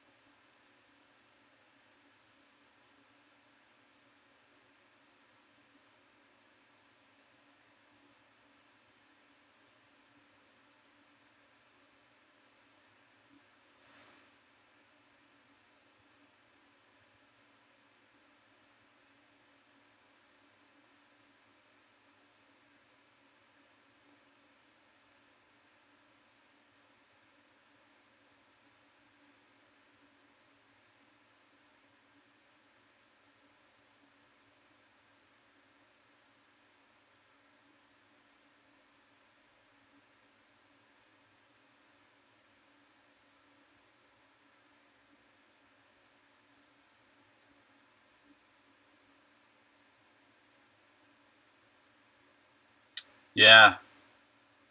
Yeah, of all these languages, C++ is a little bit lower level, and that means that it's more like I say this a lot, but it's a lot like driving an automatic transmission car versus driving a manual transmission car. The automatic transmission car is like Visual Basic or C Sharp or Java or PHP. All of these are higher level and they're more automatic in the sense that they do more things for you. And when you're driving an automatic car, it's very easy. That's its advantage. Now, but the advantage of driving the manual transmission car is that you can do way more tricks and cool stuff. Like you can shift your car into neutral and when you're going over some gravel, which is a good thing. You know, and basically you could do some really wicked awesome stuff with C++. But it is more tricky to learn, a little bit more tricky. It takes a little bit more time. It's because it's got two special characters in the name. That's one way of putting it, right? Pointers, yep. Pointers are a big part of what makes C and C++ a difficult thing to learn at first, especially for beginners. So that's why I highly recommend learning C first, because C, you have to master pointers to understand it. And pointers are really simple. They're just the address of another variable in memory. That's all it is. And when you learn how to work with pointers, you've kind of learned a really, really important thing. But it's also something you're never going to use in Visual Basic, C Sharp, or Java. None of these have pointers, to my knowledge. Maybe they do. Yeah, references are rad. References are super rad, and they were introduced in C++.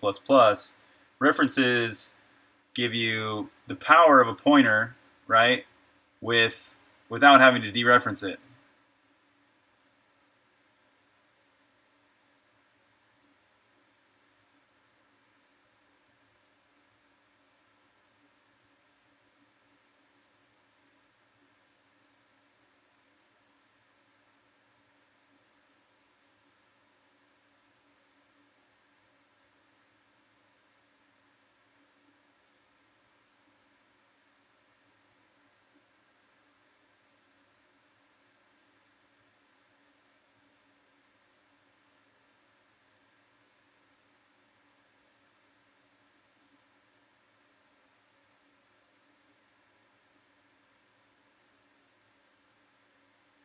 This could turn out to be a cool tree. That's awesome, R2. That's cool, man. I respect that. Probably is because you learned C.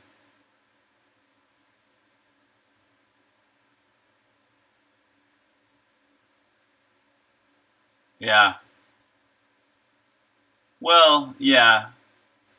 In general, that's kind of probably just a bad thing to do right there. But there may be a specific case where this is okay.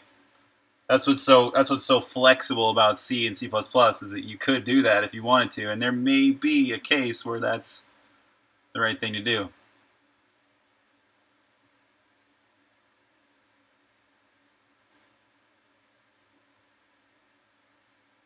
Wait, so Visual Basic does have pointers? No way. There you go. No, see, there's really no one perfect language. You know, I mean, and maybe it's on an individual case. There is, right? There's no general language that's best for everybody, but there is a perfect language for you, and for you, it's Java. That's awesome. It's great that you know that. You know what I mean? And in essence, you may never ever have to learn another language. Java is pretty much here to stay. I mean, some people say it's on its way out, but it's still widely used in Android development, so I don't know, that's debatable. So anyways,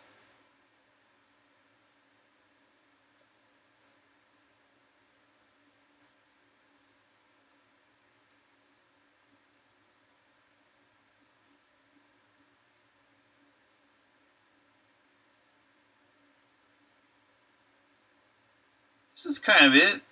I want to make him more green and hairy.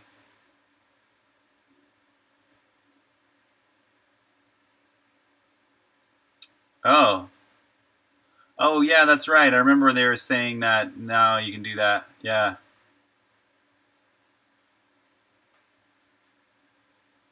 Yes, exactly. Exactly. Somebody shared a really great article on this the other. I think it was Vlad, actually. I saved it in my list of, like, fun stuff. I have this folder in my game folder called Current, and it's just a bunch of, like, URLs and stuff. Here it is. Catching up is irrelevant. So yeah, you never have to catch up to other people and their languages or whatever. Catching up is completely irrelevant.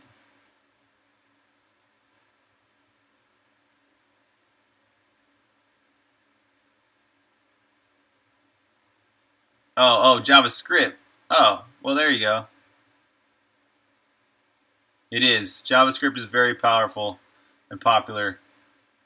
It is tricky, and well, I mean, the older versions of it are tricky. You really got to understand the scope of variables in JavaScript, and you have to really understand what the heck an enclosure is, or is it, a closure. Right, exactly. Yeah. Wow, there are pointers in Visual Basic? That's tripping me out.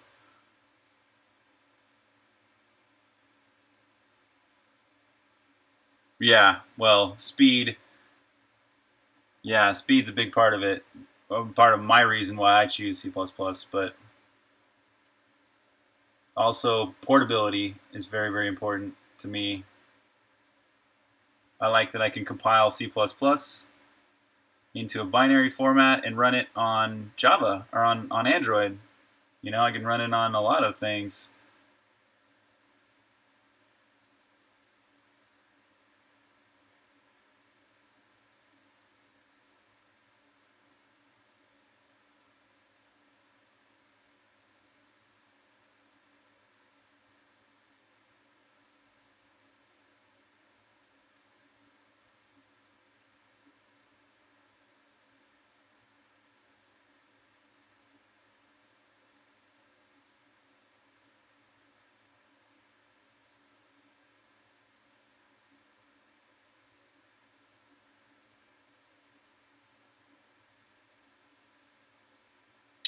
Yeah, totally right.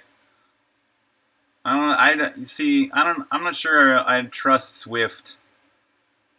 It's, right now it's only on Mac. I know they open sourced it, but how many years is it going to take for them to be able to run Swift on an Android device? But I haven't really checked out Rust or Go myself. Yes, yeah, totally. Yeah, totally. Good insight here, Lunar Melt. It's true. The C++ is hard because you can do things so many different ways. It's true. That's why you just learn. When you do learn C++, you gotta learn. Really, it helps to learn how things are done already. Like you can look at other people's code to kind of see, oh, here's how you might implement this. And once you've coded enough, then you can kind of pick your way that you would do that. And then, and then you get into things like best practices, and you can figure out that there really are some best ways to do things.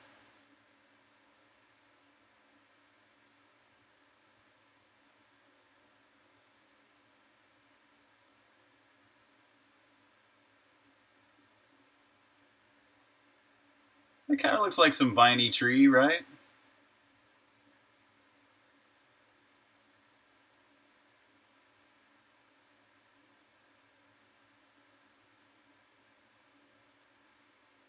Yeah, totally. Robotics?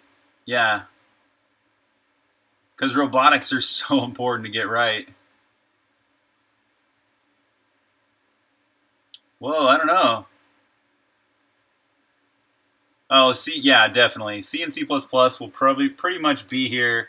I would almost guess that they'll be here 100 years from now. They're going to be here for a long, long time because the people that do use it are writing some of the most important pieces of code out there.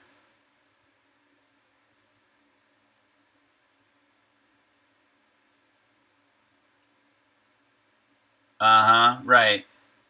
Yeah.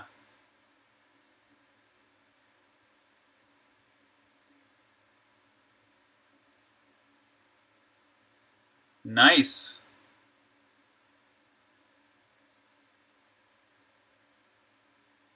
What's up, Harajad? Yeah.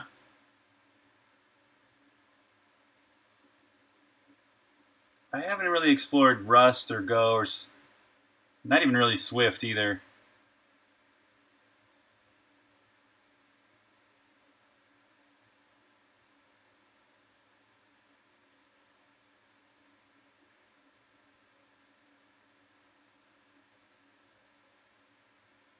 Hmm.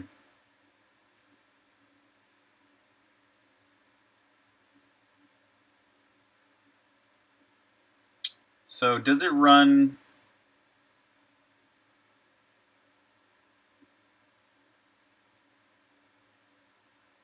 type inference? Very nice. C bindings, huh? Does it compile? Or does it compile with a compiler, or does it compile at runtime? Runtime compiled? Ah. Oh, wow. Wow. I didn't know there was a Swift 2.0, which changed a lot.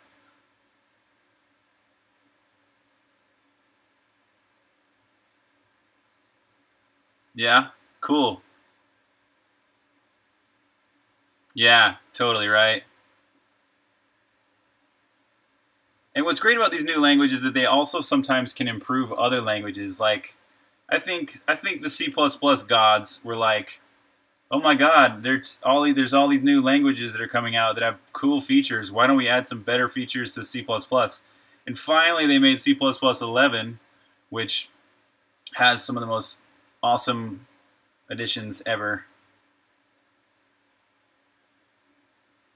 Okay, so now let's do some like broad, leafy stuff on top of this thing here.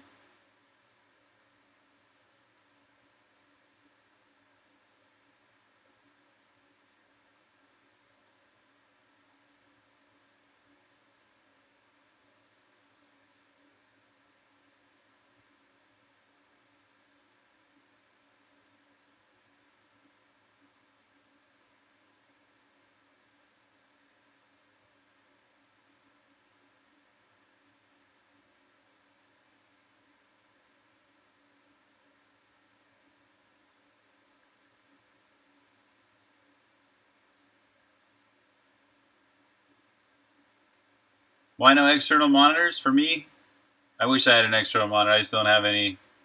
I only have one computer.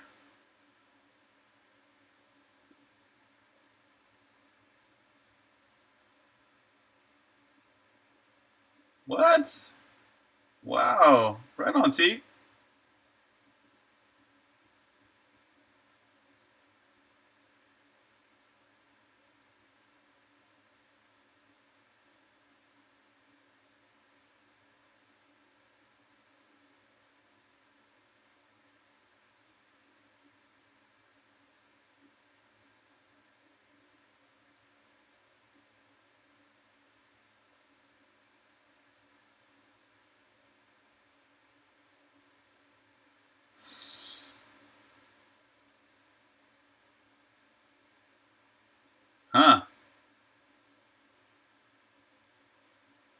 All right, good night.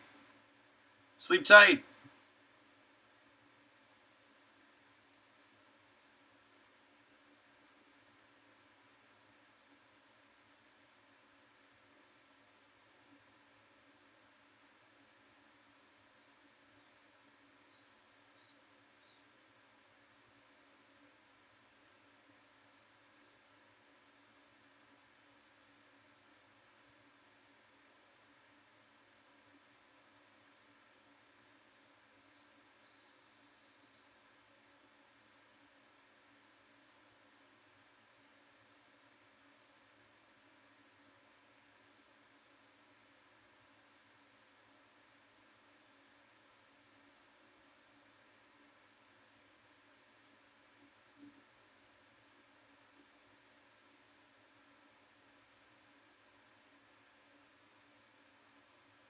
Is there any faster way to generate those trees? I wish.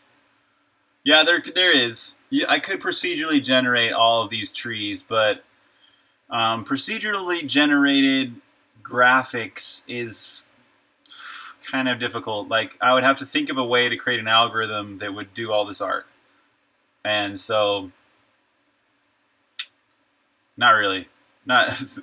I wish. I know, right? I've been drawing this one tree forever, right?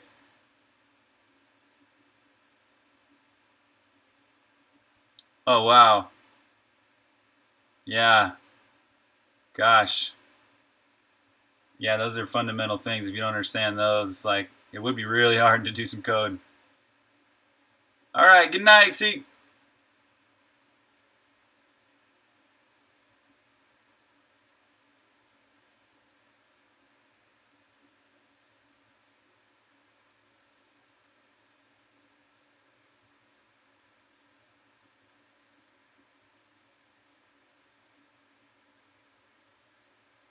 Yeah. Well, I mean, yeah, some things are. Like, this tree definitely has taken me longer than these trees took, because these trees, I don't know, they're a lot easier, right? There's less color going on. But no, no, not really. I mean, I would be distracted doing something else if I wasn't distracted doing the chat. So no worries. I really love the chat. I love you guys. Seriously, I love you guys. No, it's really cool to be able to chat with you guys, because my girlfriend doesn't understand this stuff. She looks at my screen, my fiance, I should say now.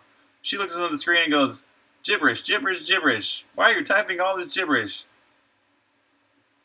So it's really cool to be able to relate people that get it. You guys get it.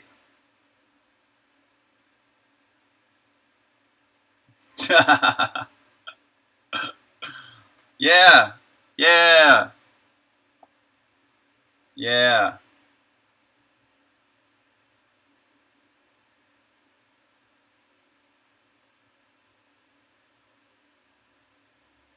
It's pretty rad. It's cool to be understood.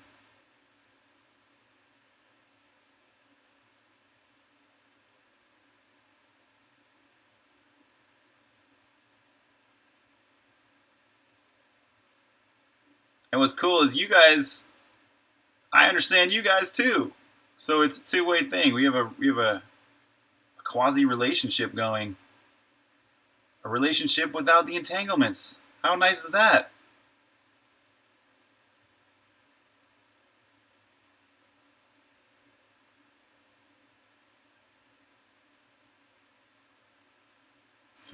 Gibberish plus plus. Is it like brain fuck? One of the most confusing languages ever?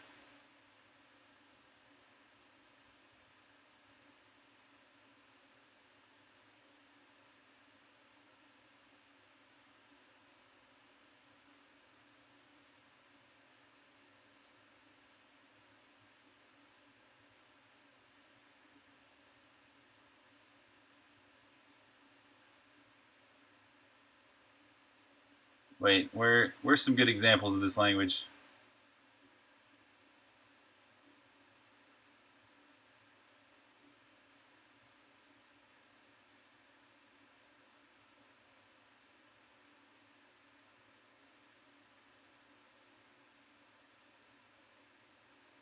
Look at that. Okay, maybe this language is more simple than I was thinking. What's the really, really confusing one? Yeah, totally. Yeah, it's taking long because that's the first one. Yeah. All right, see you, Teague. Exactly. When did I learn how to code? Man, this was over 20 years ago, in the 90s. I learned C++. I learned C first, and then I learned C++. A relationship without reference? I'm trying to think of that from a programming perspective.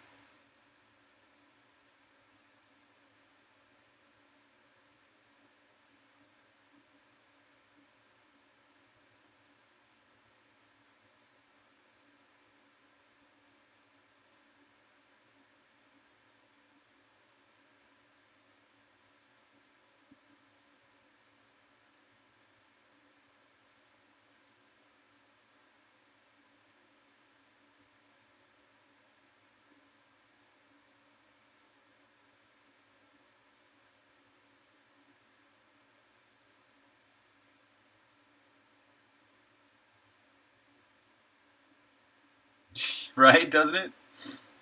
There's another language out there that's like so confusing. It's like worse than Perl.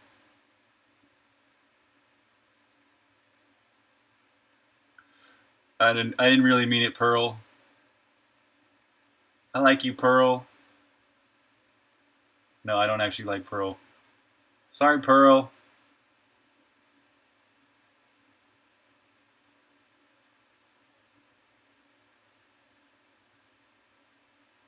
Assembly is definitely tricky.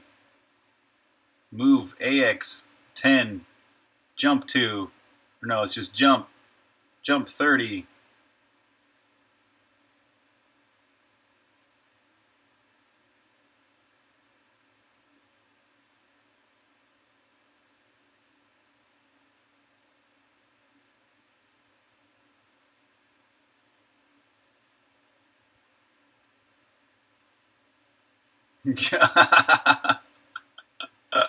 You love Perl. Right on. Right on.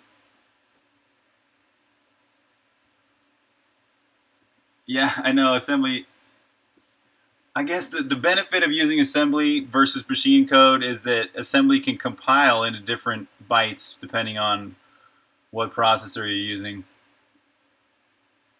Also called a rave. Nice one.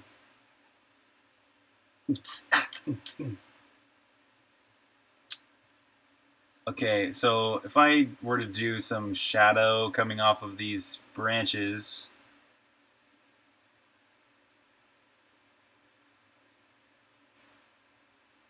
let's get some shadow. Come on, shadow.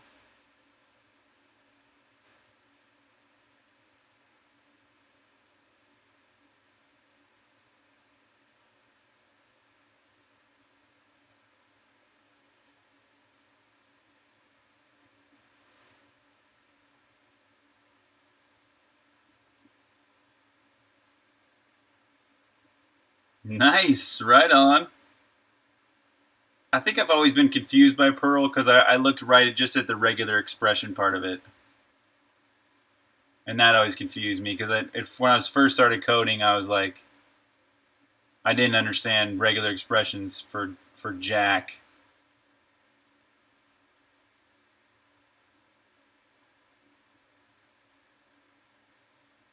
Yeah, see, it's not so bad.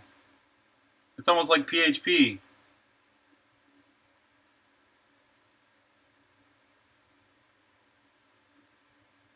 Oh yeah, there you go. Yeah, regex is hard, right? I don't really understand regex that much. I mean, every time I brush up my regex knowledge, I kind of feel like I get it, and then I just don't after a while. Oh, see there? There's some regex splitting by the space. Here's one. This is what always confused me about Perl. I guess it's just the regex part. Yeah. Everything else is pretty simple. Okay. Okay, Perl. We're friends again.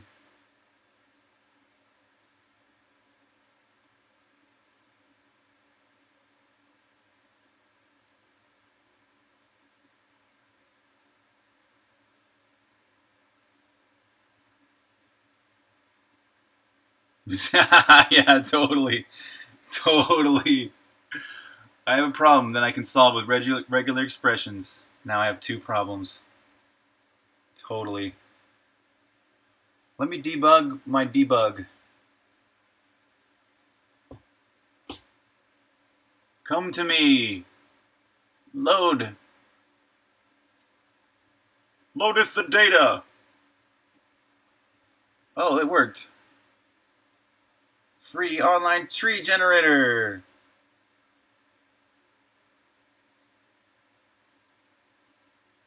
Okay, I want some broad. Well, not broad. I want more spine-like. Well, this is the closest sort of. This leaf and no flowers.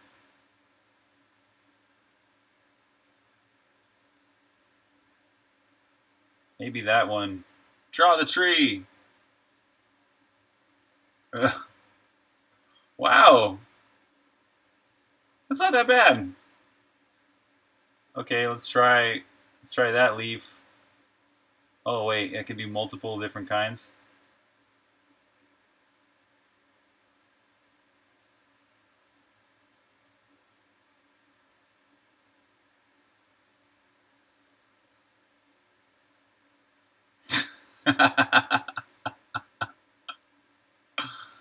Yes.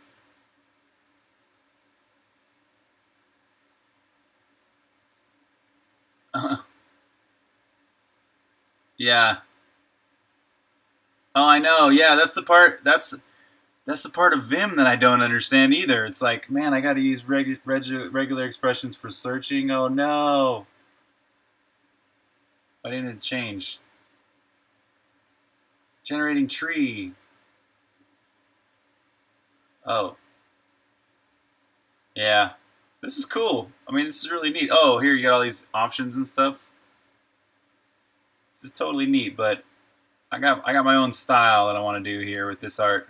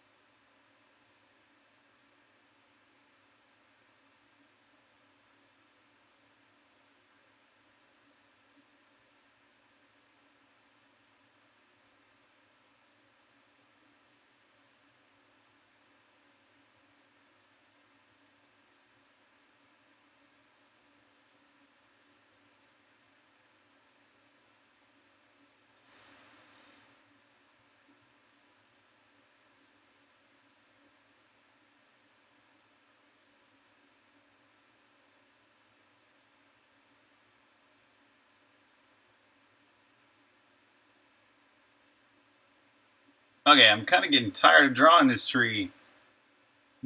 right after you trying to help me. Okay, anyways, I want to see what it looks like in the game so far. Let's get a little bit of shadow.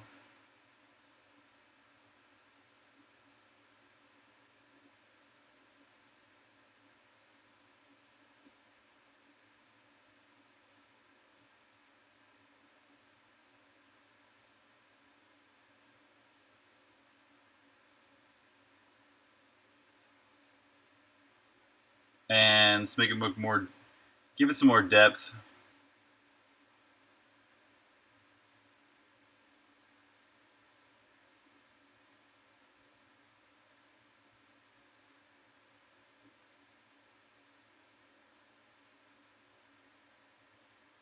Okay, okay. Let's see what it looks like.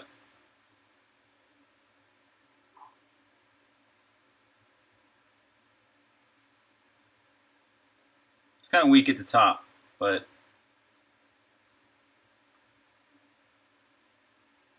we'll roll with it for now.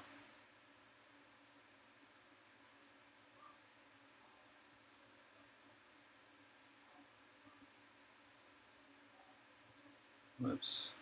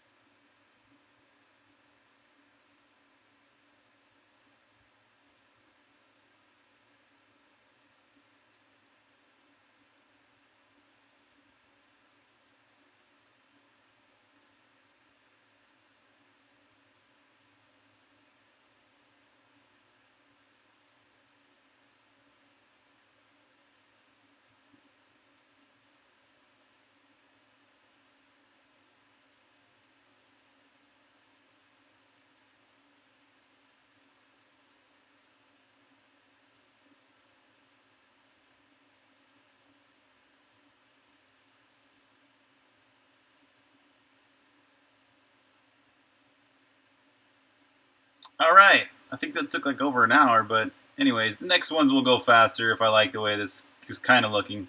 I'd still like to do some more detail on these branches. Maybe a few more branches in the background to give it some more depth. But anyways, jungle art is harder than regular art so far. Or maybe that's just my first time doing one of them.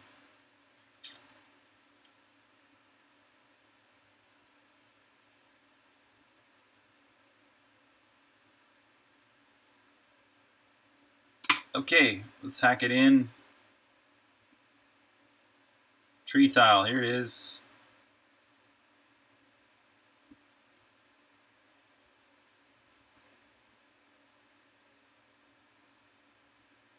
So I'm just going to hack it in so the first tree is always this jungle tree.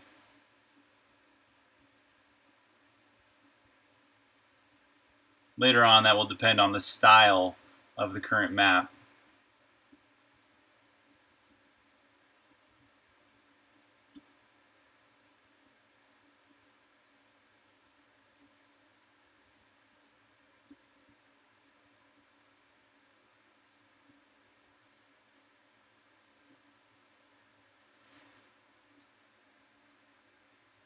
Yeah, so far it has been.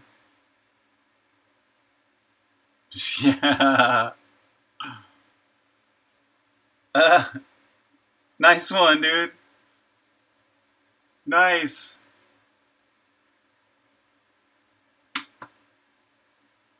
I didn't know the Grim Gary's a rapper, too.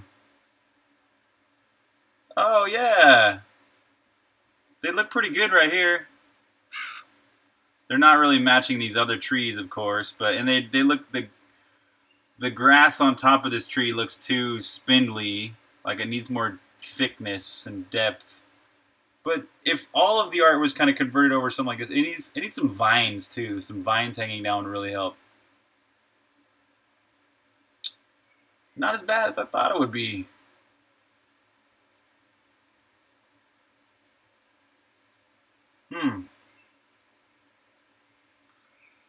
Huh.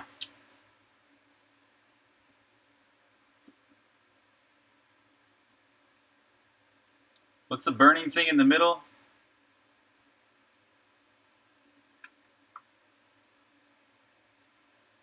Oh, it's your bike. Yeah, you crash your bike at the very first scene of the game. So you start out on your ship, and I can go to the ship here if I can go back to the ship. But yeah, so you start out the game on your ship Songbringer, and that's this ship right here. And I've only got this room done so far, and this room done.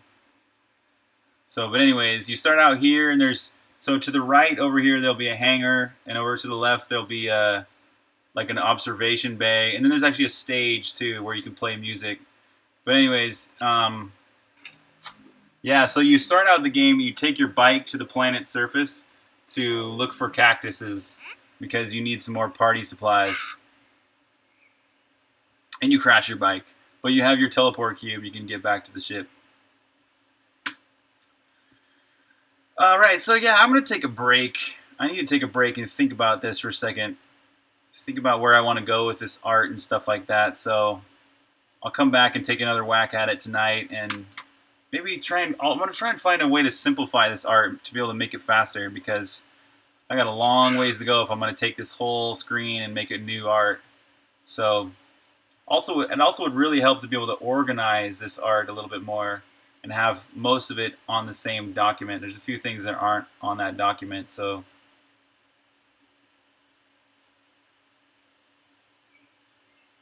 I guess probably the easiest art I could do is a desert art, but I do want to do this jungle. So yeah, so that's it for today's video.